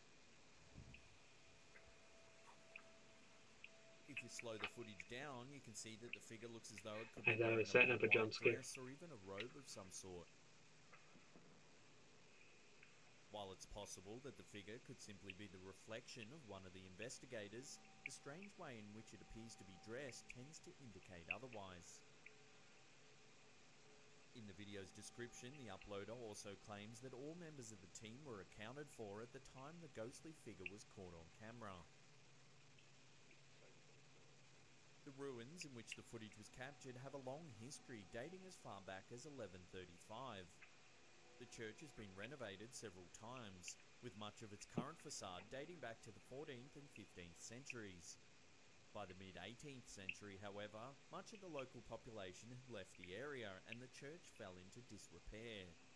As it stands now, the building and its grounds certainly do look like a stereotypical haunted church. But is it really home to the supernatural? This footage might prove that there is indeed a resident ghost wandering the grounds.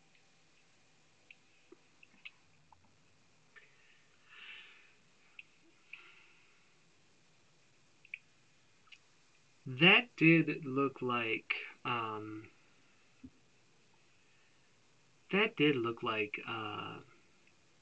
reflection. The way I think it focused too much on the movement, but if you look at the light placement and how it kind of panned at the same time, I would say that the light kind of shifted with it, so I could see why it disappeared that quick. It did look like it shot out in a different way, but I'm bad with light and how all that works. I don't know. That looked fake, or that didn't look like anything to me. This frightening photo was uploaded in a video to YouTube by Piotr Kowalewski in May 2015. The description says that it was taken in a Catholic church somewhere in Poland by the uploader's mother. The gatherers seen in the photo were supposedly celebrating a First Communion.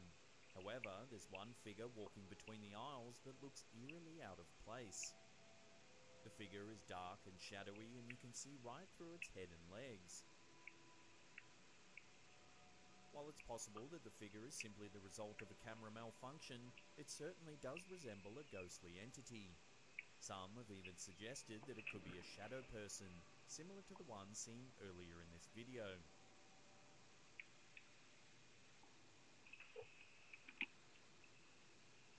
Similar to the one entity.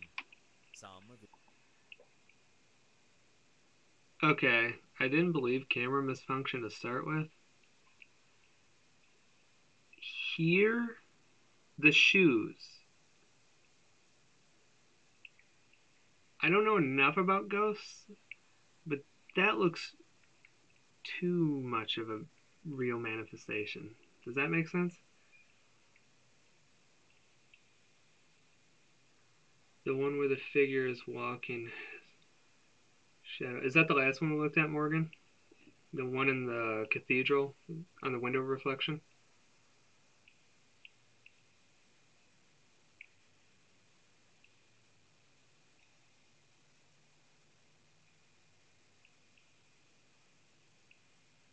Oh, you're talking about the one at the funeral. The the two before the current one.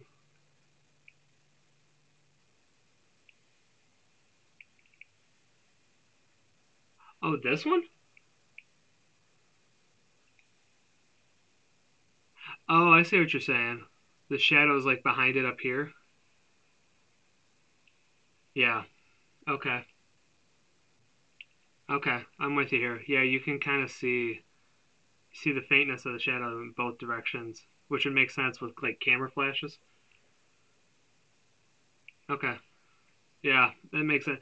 Because it does look like it's like that old like that trend on YouTube where it was like using the new panoramic feature for your iPhone and you like take a picture or take a moving picture. Yeah. That one. Um, yeah, that makes sense to me. Um, and it looks like just like that movement it would distort an image like this. The blur looks like maybe it was a girl that's like running across. It is interesting that it is all black. Um, but that could have been all black considering everybody else is. Oops, sorry, all black considering everybody else is in white. But yeah, I'm with you. This doesn't seem like it's a paranormal It thing to me. suggested that it could be a shadow person, similar to the one seen earlier in this video. What do you think? Does this photo prove the existence of shadow people? Or could there be another explanation behind this mysterious figure? Let me know your thoughts in the comments section below.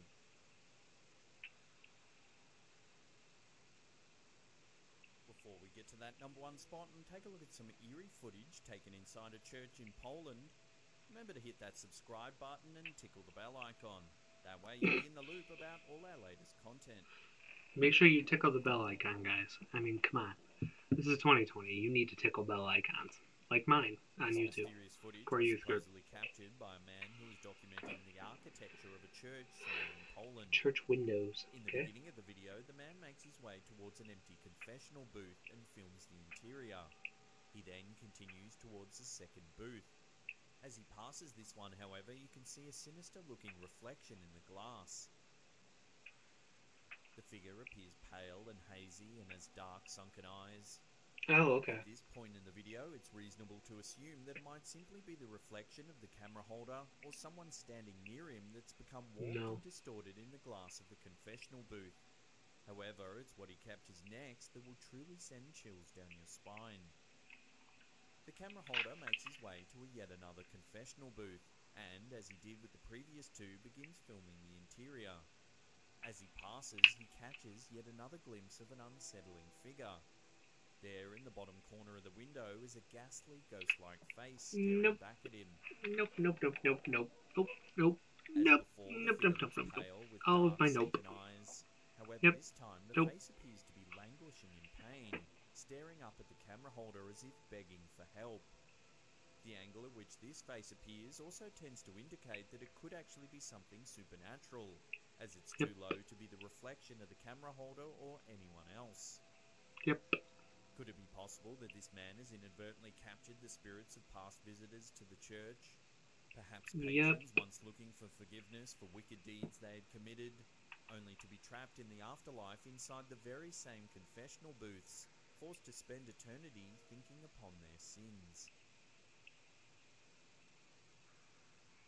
If you want to see more scary videos just like this, You know what? I think I'm good. That last one was Um. Oh, that last one was creepy. That was probably the most real like imagery that makes sense to me. Um. The that first image where it's the full body in there. I think light distortion could have done that because that looked like the one dude from that first in the first confessional. That looked like the one dude from The Nightmare Before Christmas, the ghost guy. How? What is it? Who is it? If I put ghost guy in ghost, oops, ghost guy. What did I say? Nightmare Before Christmas. Nightmare Before Christmas. No, not Jack Skellington. Oh, I know who I'm thinking of. Sack. Yeah. It looked a lot like this. I mean, that's the first thing that at least came into my mind. But that second one, though, that second image with the child's, it looked like a child's face in the bottom corner. That looked real to me. That looked 100% real to me. I mean, that looked like it just a face. I agree with what the ham channel said that I don't think that could have been I don't think that could have been anybody. I don't think that could have been redone in a specific way. I don't think that that's like something else in its entirety. Um, that was creepy though. But we have 15 minutes. I shouldn't have clapped. My ears are ringing. Um, we have about 15 minutes left in the stream. I do have some announcements I want to cover at the end of this. But I do have one more ghost story to tell, and this one was, um, depending on how you view ghosts, I think might be up to you. Um, it was hard for me to kind of explain this, but um, years ago, and I'm talking like 2012, when I was in the youth group at Mount Morris, we had just got done with a carnival over the summer, and the two leaders that we had were just bickering back and forth, and it was a failed attempt and all that. And I was upset because of how much work we did and how bad it turned out, and I stormed off and was sitting in our sanctuary. And this is actually where I think sitting in the sanctuary by myself to kind of collect myself and to kind of be alone with God kind of came from. They were bickering back and forth, and I'm not one that likes to be in a room where people are fighting. It just I soak in too much of the vibe of other people that having that experience was like I need to move. I need to get out of here. So I did, and I went to our sanctuary, and it was sitting there, and I didn't feel myself calming down. I felt myself getting angrier, and thankfully, I maybe had sat in there for like 15, 20 minutes, and thankfully, a friend of mine who was in our youth came and found me, and she was very much into the paranormal and believed all that too, so it was good. And she very much left me with the idea that there was this black spirit like hovering around me, and it kind of like came out of me. So something like dark was residing within me somehow that caused this like intense anger and this intense frustration that the way she had phrased it was if I was stuck in that same way too, my heart I could have went into a heart attack because my heart was beating so hard. Um, I want to say like my heart rate was like 150, 160, which it has only ever gotten that angry twice that I'm aware of. Um, but that idea that that darker imagery and that darker entity was had kind of took a hold of me and was working within me was um, that was scary to me. And after that, we truly believe that that church is haunted. And to have our Mount Morris First be haunted would make sense because that church is like 250 years old by now, I think. I think it was like 1790, 1770, somewhere in there that uh, the church was built. And I remember one night we set up a camera down the hallway in the basement behind the kitchen. So to paint the picture, the back door is like the main entry door. So you go up the stairs to the main hallway. Straight is the choir loft, right is the basement, left is the education wing. Go right down. If you head down to the bottom of the stairs, straight on is the kitchen. To the left, you'll head down kind of like the supply/youth hallway. And we set up a camera down there because we had some other experiences before where stuff like that happened, and we could see different like lighting fixtures. Didn't hear any kind of audio stuff, but we had experiences like that down there. And there was a lot of different times where the emotional energy of that church was manifesting. Again, this was so long ago. The main one I told was the main one I remember. But yeah, that church is haunted with a capital H at night. Um, but there you go. So that kind of will wrap it. I'm gonna turn lights on, so everybody beware, me included. I had to turn that one because it's not light. It's like not near me. Um, but that's it. So thank you everybody for joining me for this second installment of the Spooktober stream. Just some couple quick announcements that I wanted to get into before we end today's stream. And let me pull up Facebook too, because that's where a lot of them will come from. As I mentioned about halfway through the stream, I want to say, or about start of the way, we are going to do the Five Nights at Freddy's stream, Morgan. We're going to do that Halloween night. Oh gosh, that really scared me. We're going to do that Halloween night from 8 to midnight. So we're going to go the entire stream. And we're going to go the entire rest of the night. We're going to play Five Nights at Freddy's. I think that'd be a cool way to end the night. So we're going to do FNAFs 1 through 4 at least. We might do Sister Location 2. I don't know yet. But FNAFs 1 through 4 is going to be my goal. So stay tuned for that. That'll be, again, Saturday the 31st at 9. Or at 8. Like I said, we'll go 8 to midnight. Excuse me. Sitting down for 2 hours. So stay tuned for that. Wanted to make that you guys aware of that. Next Friday, we are going to continue our Spooktober stream with something that's. Let me. I gotta look something up. So hang on. Y'all just sit there for a minute.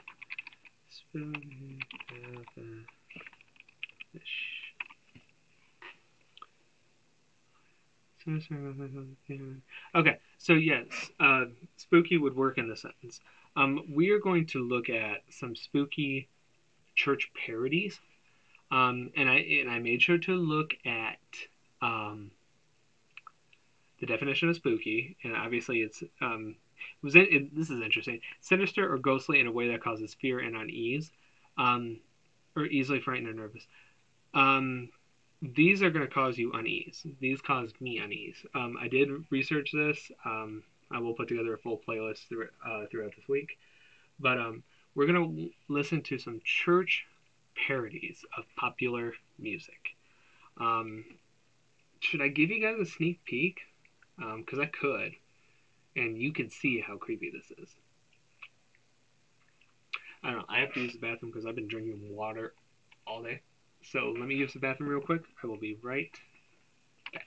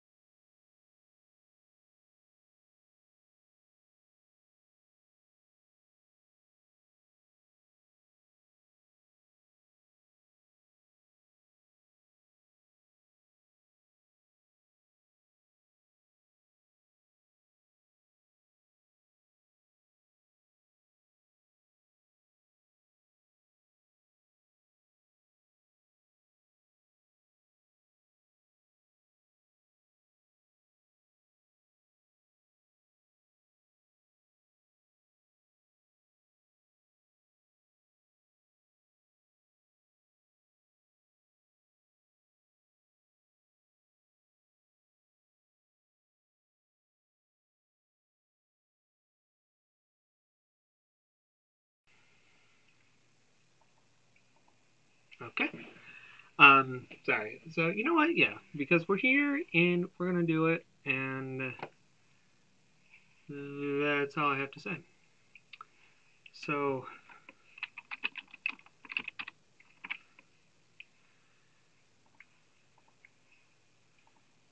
okay. So you will see the live reaction of this. This is the video that sparked this idea. All I can say is enjoy. If you hear meowing, my tiny cat is in here now. So, here, you gonna react with me? Hmm? You gonna react with me? Or are you just sitting here just gonna yell at me for attention? Okay, here we go.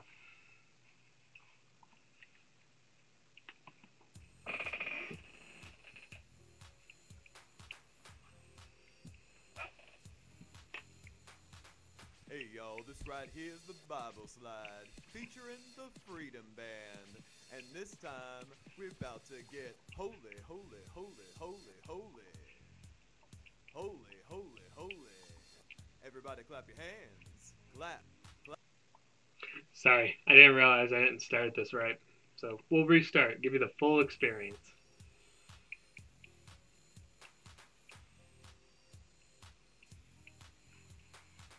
Hey y'all, this right here is the Bible slide featuring the Freedom Band. And this time we're about to get holy, holy, holy, holy, holy. Holy, holy, holy. Everybody clap your hands. Clap, clap, clap, clap your hands. Clap, clap, clap, clap your hands. All right, we about to have some spiritual milk. To the left. Take a step of faith. Pray once this time. On the devil, let's stomp. On temptation, let's stomp. Bible slide real smooth. Now please shout.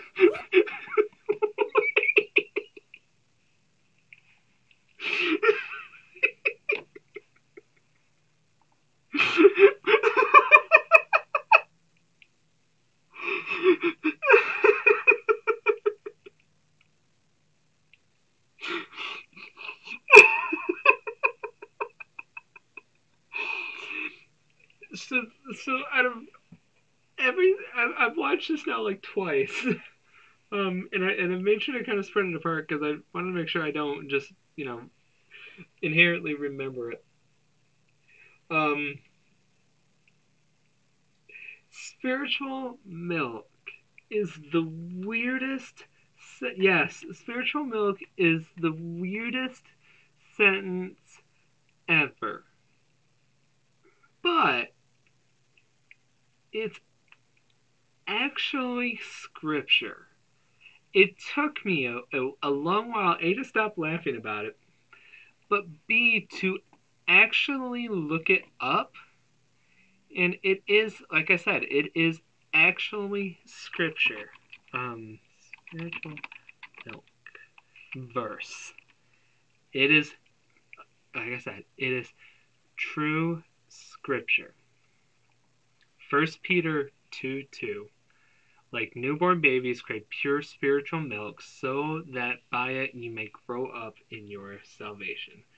It is true scripture. It's if I remember correctly, and I don't have my study Bible nearby, otherwise I could get into detail about it. Yeah. If I understood it right, babies need milk to grow and for sustenance and all that. It's calling us like as new children of God, we crave the nourishment that the Bible teaches us and that Jesus gives us. So, like I said, it took me a minute. I had to recollect myself because I have never heard the term spiritual milk before, and I don't know if I want to again. So, there's your Bible lesson for today, everybody. Let's continue. To the right. Take a step of faith.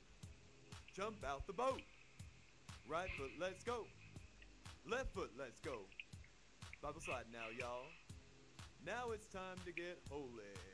Get right now. To the left. Take it to the grave. and see it resurrect. Come alive this time. Right fist, 2 pumps. Left fist, 2 pumps. Don't look to the left. Don't look to the right. Backslide. Backslide. It's just a move. Let's win the lost. Go left. Take a step back now, y'all. 2 souls this time. 2 souls this time. Right fist, 2 pumps. Left fist, 2 pumps. Pray on your knees. Pray on your knees. Get holy with it. Oh. Come on. Bible slide now.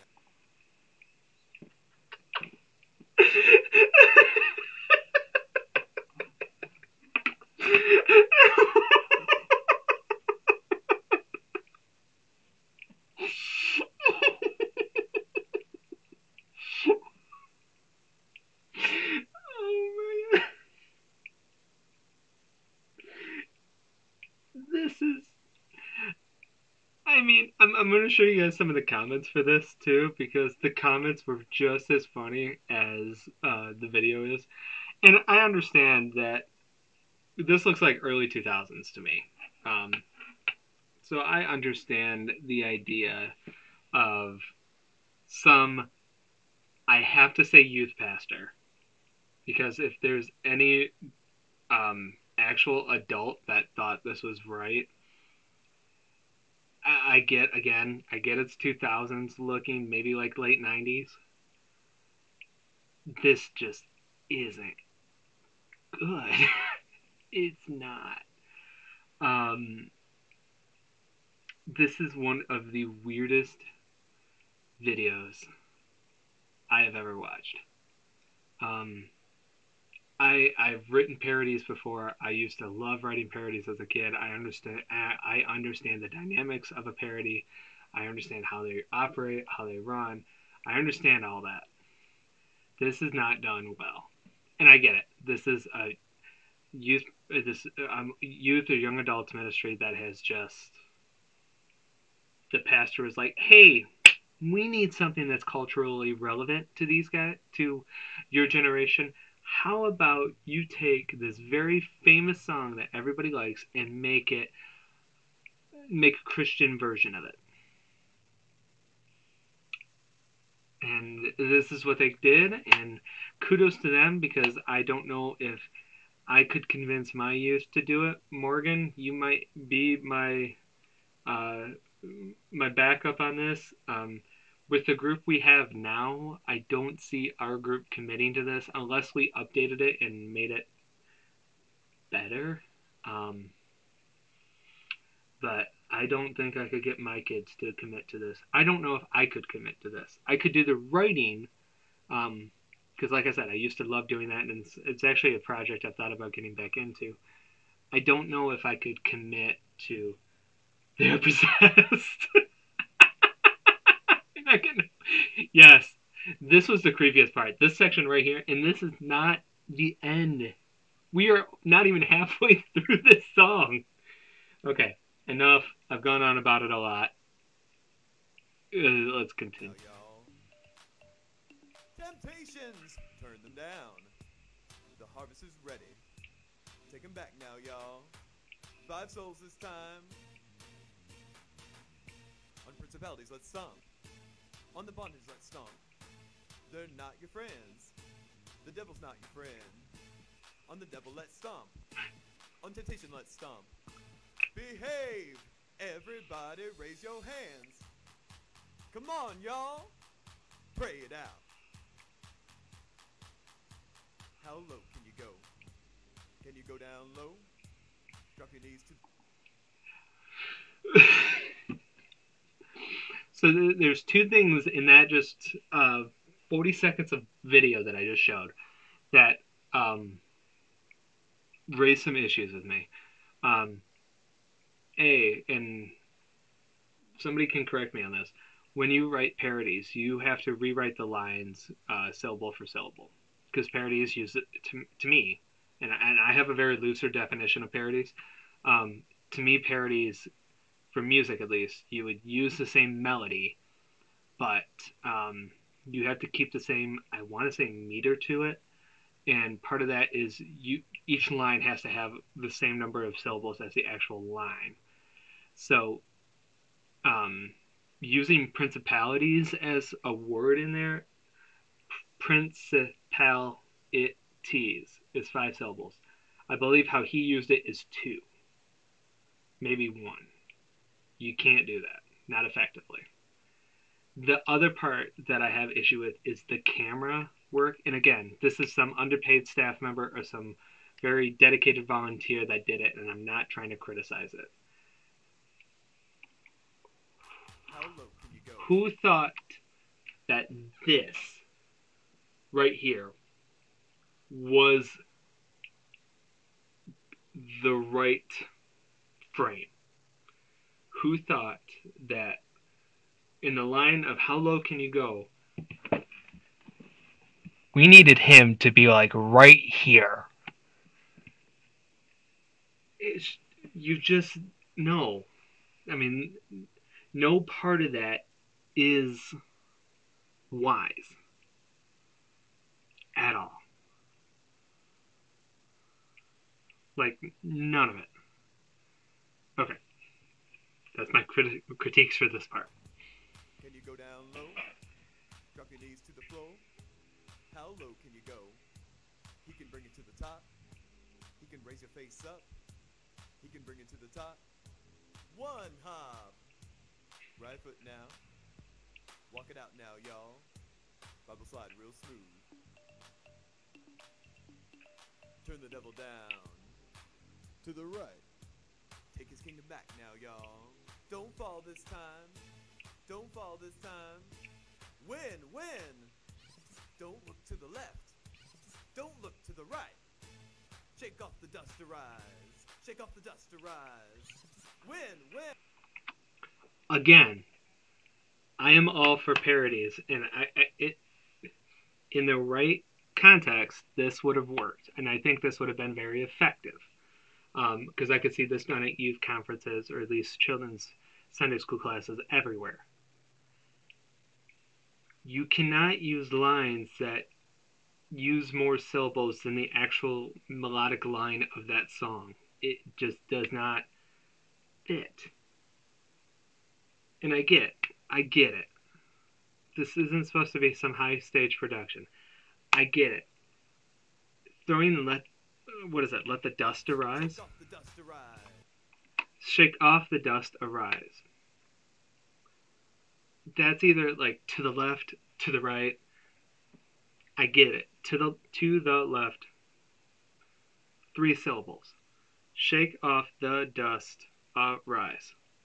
You cannot throw 6 syllables into a 3-syllable line and make it work. It does not work that way. Okay. I'm okay. You're okay? I'm okay. We have a minute left of the song. We can get through this. Shake off the dust to rise. Win, win. Win, win. He's your friend. He's coming back again. Don't be fooled now, y'all. He's coming back again.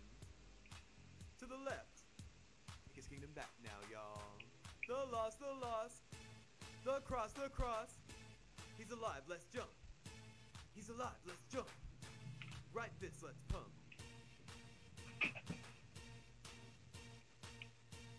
Left fist, let's pump.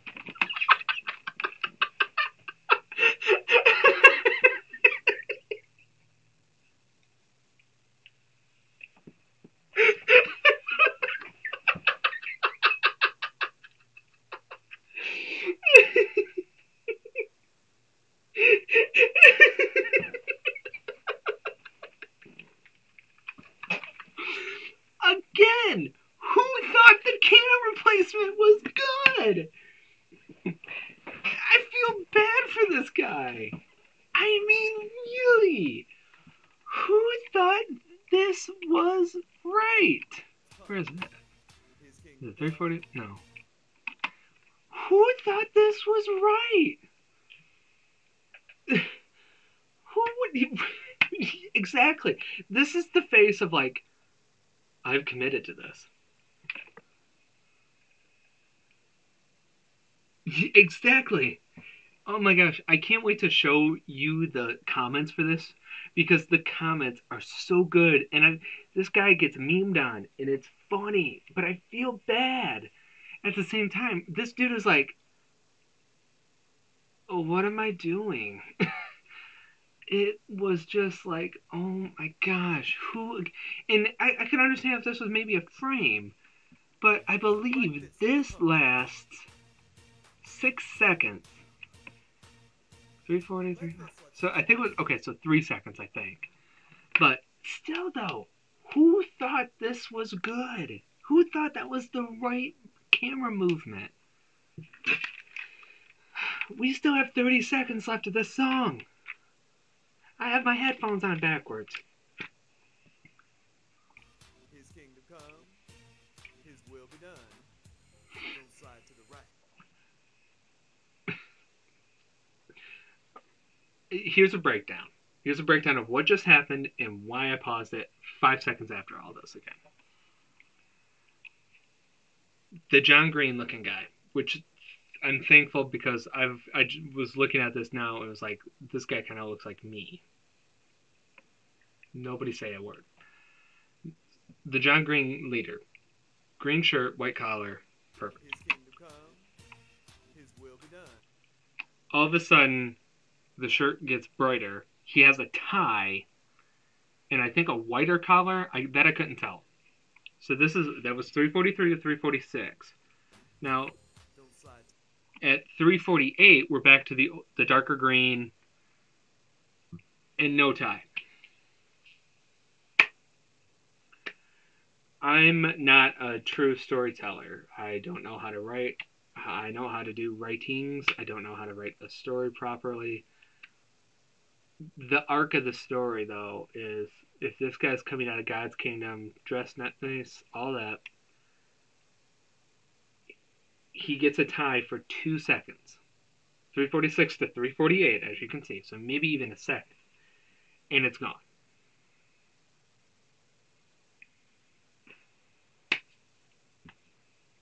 Why? Okay. We have less than 30 seconds. Don't slide to the left. Don't slide, and he's sliding. Can we talk about that? Don't slide to the right. Don't slide. He slides to the right, and then he slides to the left after saying not to do that. This is the issue with Christianity now is we see this, and now we're labeled as hypocrites because we tell people not to do something and then do it anyways.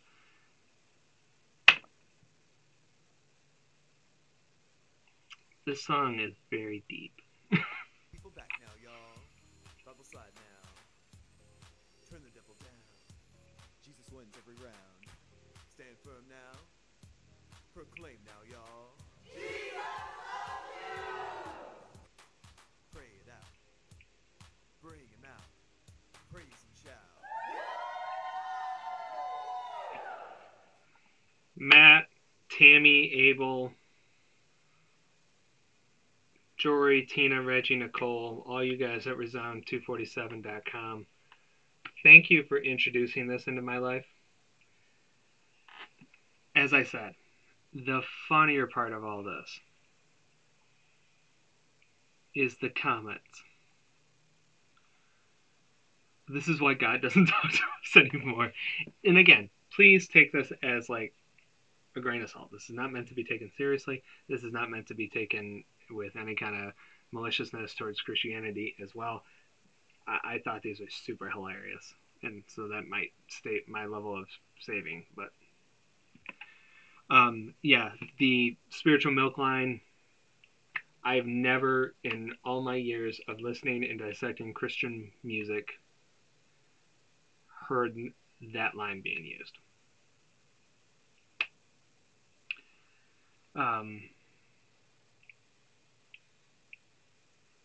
He talks about stopping on temptation when he looks like he owns a van that says free candy.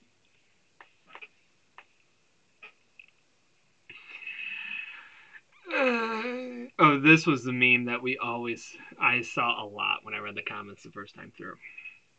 Hey mom, can we get a cha-cha slide? But we have a cha-cha slide at home. Cha-cha slide at home. yeah, this is just weird. What kind of music do you listen to?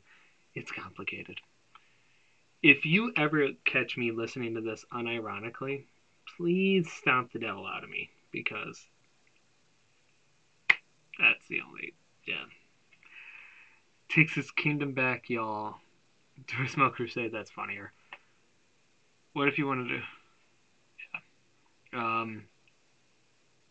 Yes, Hugh Jenkins, I'm with you. I said the same thing. God, no, God, Noah, get the ark. We're doing it again. Has to be my favorite comment that I read. And I went through a lot of these comments because there was just so much comedic gold in these.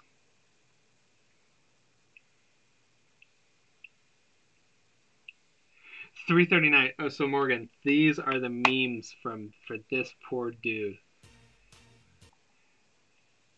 When you just see the devil. I mean, this dude gets memed on so hard, and I do feel bad from him. But the face of everybody watching this, yes. 211 when my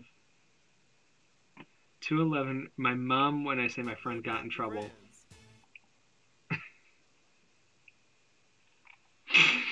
What was the other one? 316 my mom when talking about this kid I hate, but my mom is friends with his mom. He's your friend.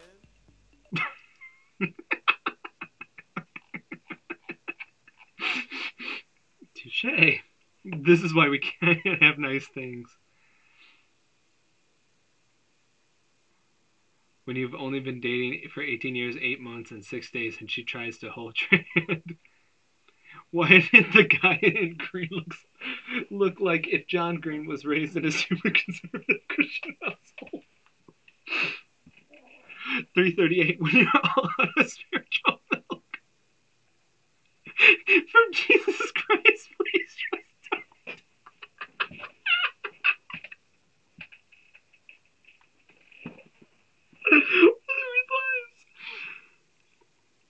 OMG, you're that, but I know you're from Texas.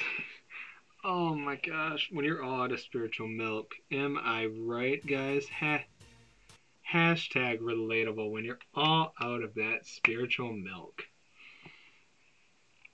I saw this video and I watched it.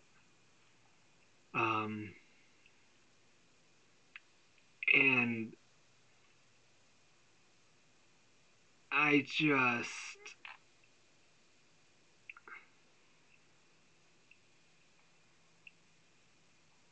don't know. I mean, this people on the Jump out the Titanic. boat. I don't know, man. I mean, this video is weird, but going down the rabbit hole of this song. I don't know if you saw the Up Next. There's an Uptown Funk cover called Holy Spirit Funk. There are so many songs like this that I was like, I need to do a React compilation of these songs. I'm not going to include Cha-Cha, the Bible slide. We might do it at the end of next week's video too. I don't know. But there are so many of these. So many. Some of these are good. I'm going to put some good ones in too. But most of these are just like, oh my gosh, why? And I don't know. And like I said, this was opened in 2012. Okay, so I don't know. To me, this feels like it was done long before. I could be wrong. This is the only channel on the Resound Arts. This is the only video on the Resound Arts channel. If I go to Resound Arts, what is it, 247? Okay, sure. I'm just gonna look Resound Arts. Yeah, they don't look like they exist anymore. At least the channel itself, or the website itself doesn't. I don't know what to say. But this is what you can look forward to next week.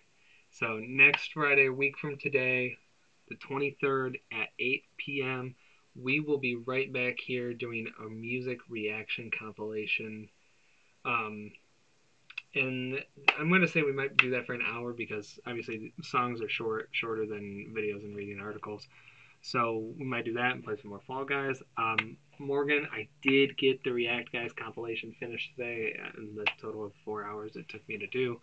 But it is done. That'll be the first Friday Fun video for November. So if we play Fall Guys next week, we'll have another compilation to work with. But that is done. That is ready. So some updates, announcements. I know I've gone over the time, and I'll try and finish by 10:30. So like I mentioned, next week's stream, talked about the Five Nights at Freddy's stuff too.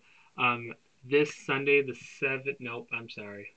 Next Sunday, the 25th, is the series finale of OP Adulting, and the overall finale for Core Crew Sunday School for right now. I am going to wrap it up there. We end on a good topic. We talk about meditation, and I'm only going to talk about the Lord's Prayer.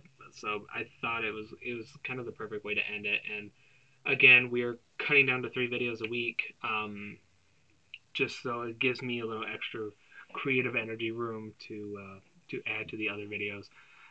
So there you go. So as of first week in November, there will be no more Core Crew Sunday School. Children's Time is rebranded. It is now called Wonder With Me, or Wonder With Me, I should say, but the emphasis on the right syllable.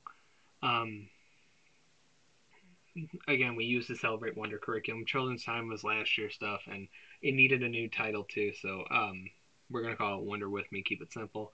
So the new schedule will be Wonder With Me at 9 a.m. We're gonna have a youth Zoom call at 5:30 Sunday night too. They've wanted a second one, and I'm ready to bring it back. So get ready for that. Wednesdays we'll have the Word and our other core Zoom call, and then Fridays we'll have fun stuff. And there's a lot I have ideas for in November, so we'll kind of wait and see. As I said too, be on the lookout Wednesday. I do have a bigger announcement that I'm ready to launch.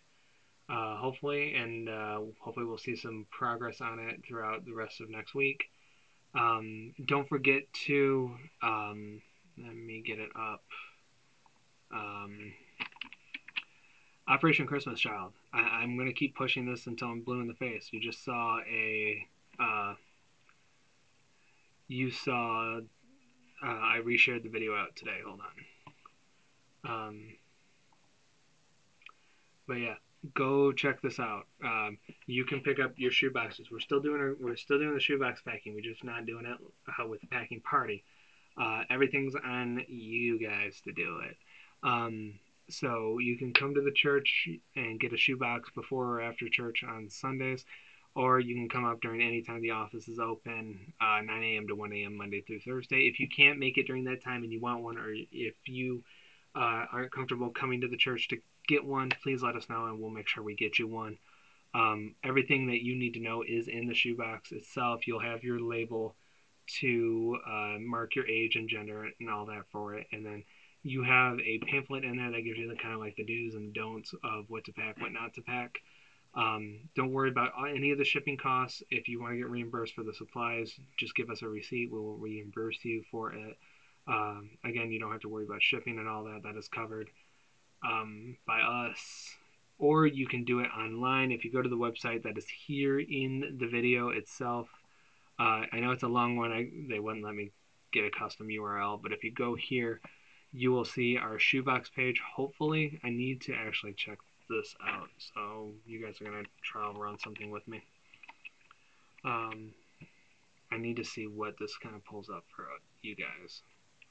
Okay, this should be what it pulls up for you guys too. You can build one online. It's a cool thing that they've done this year that I was super excited about. It does cost us a whole lot more. the shipping for the shoe boxes itself is like $9 for a normal box, but to do it online is 25. But when you factor in the concepts of they have to get their supplies, they're the ones packing it, they're the ones doing the extra labor and all that, makes sense. So you can just have them build shoe boxes for you and add them to your cart. You can build your own shoe boxes. And again, choose your age and gender and all that. And then it walks you through the steps of adding your essentials, your big wow item, 3 small toys, and then 2 accessories. And then you can add your own note, you can add a picture, you can do whatever with it. Just keep it church appropriate, that's all I ask. You are responsible to pay the 25 afterwards. If you can, go for it. If you can't, you can donate the 25 to the church, and then we will take care of it for you. The youth and I will set aside a night to pack as many of the shoe boxes as we can, online at least, and then we'll go from there. So we are still hoping. I am still hoping for 100. We do have 50 shoe boxes ready for pickup, and I did set the goal for 50 shoe boxes online. I'm like I said, I'm hoping we can do it. If we can't, we can't. Obviously this year's been way different than what we had expected, and we do what we can. But I think I've prayed about this. I've thought about this long enough. I think God's going to give us a way to do it, however that might be. So there's that. We do have the family movie night coming up. Thank you for voting in the poll. To Scoob, got the overall win. It was like 5 votes to 1 to 1 to 1 to 1 to 1 to 1. But Scoob is the overall winner. So if you go back to our Facebook page, and when I know Facebook is like the most outdated social media. Oh, I'm still in private. I know Facebook is like the most outdated source of social media out there, but nah. But if you go here and click on the event, I would like you to put on here that you are going or interested. That way I can send you guys out the Zoom information properly, because we will be on Zoom. I can rent this from YouTube, and that gives us the okay to do it. And I won't get in trouble. So it's free. You can do it from the comfort of your home. I thought this would be kind of a nice event of fellowship and being able to just kind of gather together to do something, even though we can't gather in person, really. I think otherwise that's about it. Like I said, stay tuned for the cool news on Wednesday. I'm excited to launch it. Or I'm excited for it. I won't do a full video on it. You guys will just have to see it, kind of watch Facebook for it. There is another poll available if you go back to our Facebook page and search through it. There's a social media usage poll. We are expanding social media platforms to newer ones, and I'm curious what platforms are the most used, and what's the most relevant, because I am not the most relevant person. So go answer that, share that out too, so that way more people can get their voice in on it, and it'll be easier to kind of make the decision. But the top 2 vote getters from that poll will be new social media platforms for it.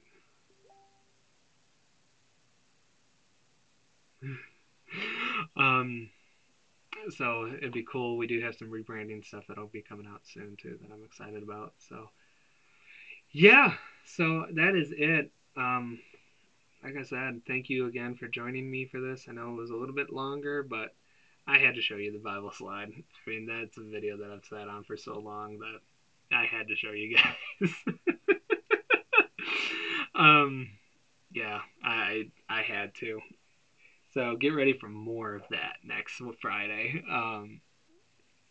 But overall, it's been fun. Oh, also, we are starting a loose coin collection fundraiser, donating mission project, whatever you want to call it.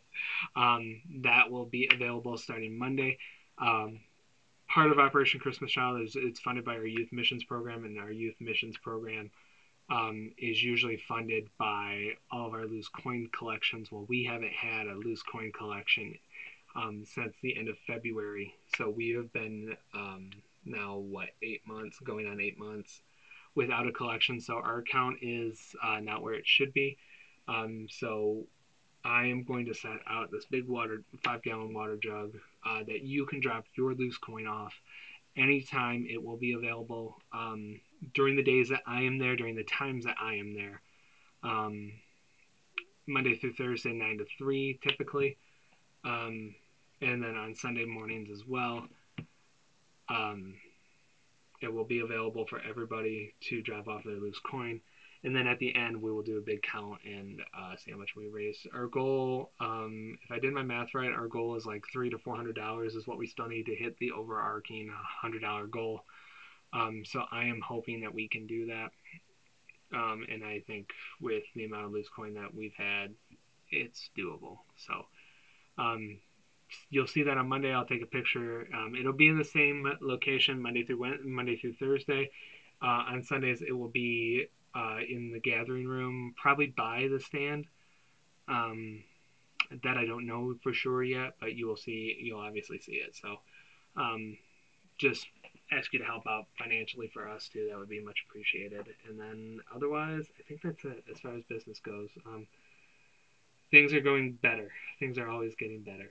So hopefully, again, keep praying that we'll be back to some sort of normality here soon with core and Sunday school and Wednesday Night Live, kind of coming back in some way, shape, or form. Hopefully, I'm praying before the end of the year, but if not, we're going to kick 2021 off with a bang and celebrate. So, but again, that is it.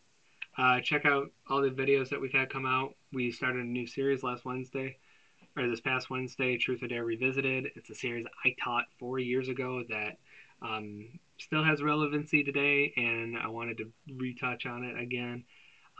Again, Friday fun and the fun stuff that we do Fridays. Stay tuned. Next week we have again the cringy church music stuff, and Sunday we have Wonder With Me.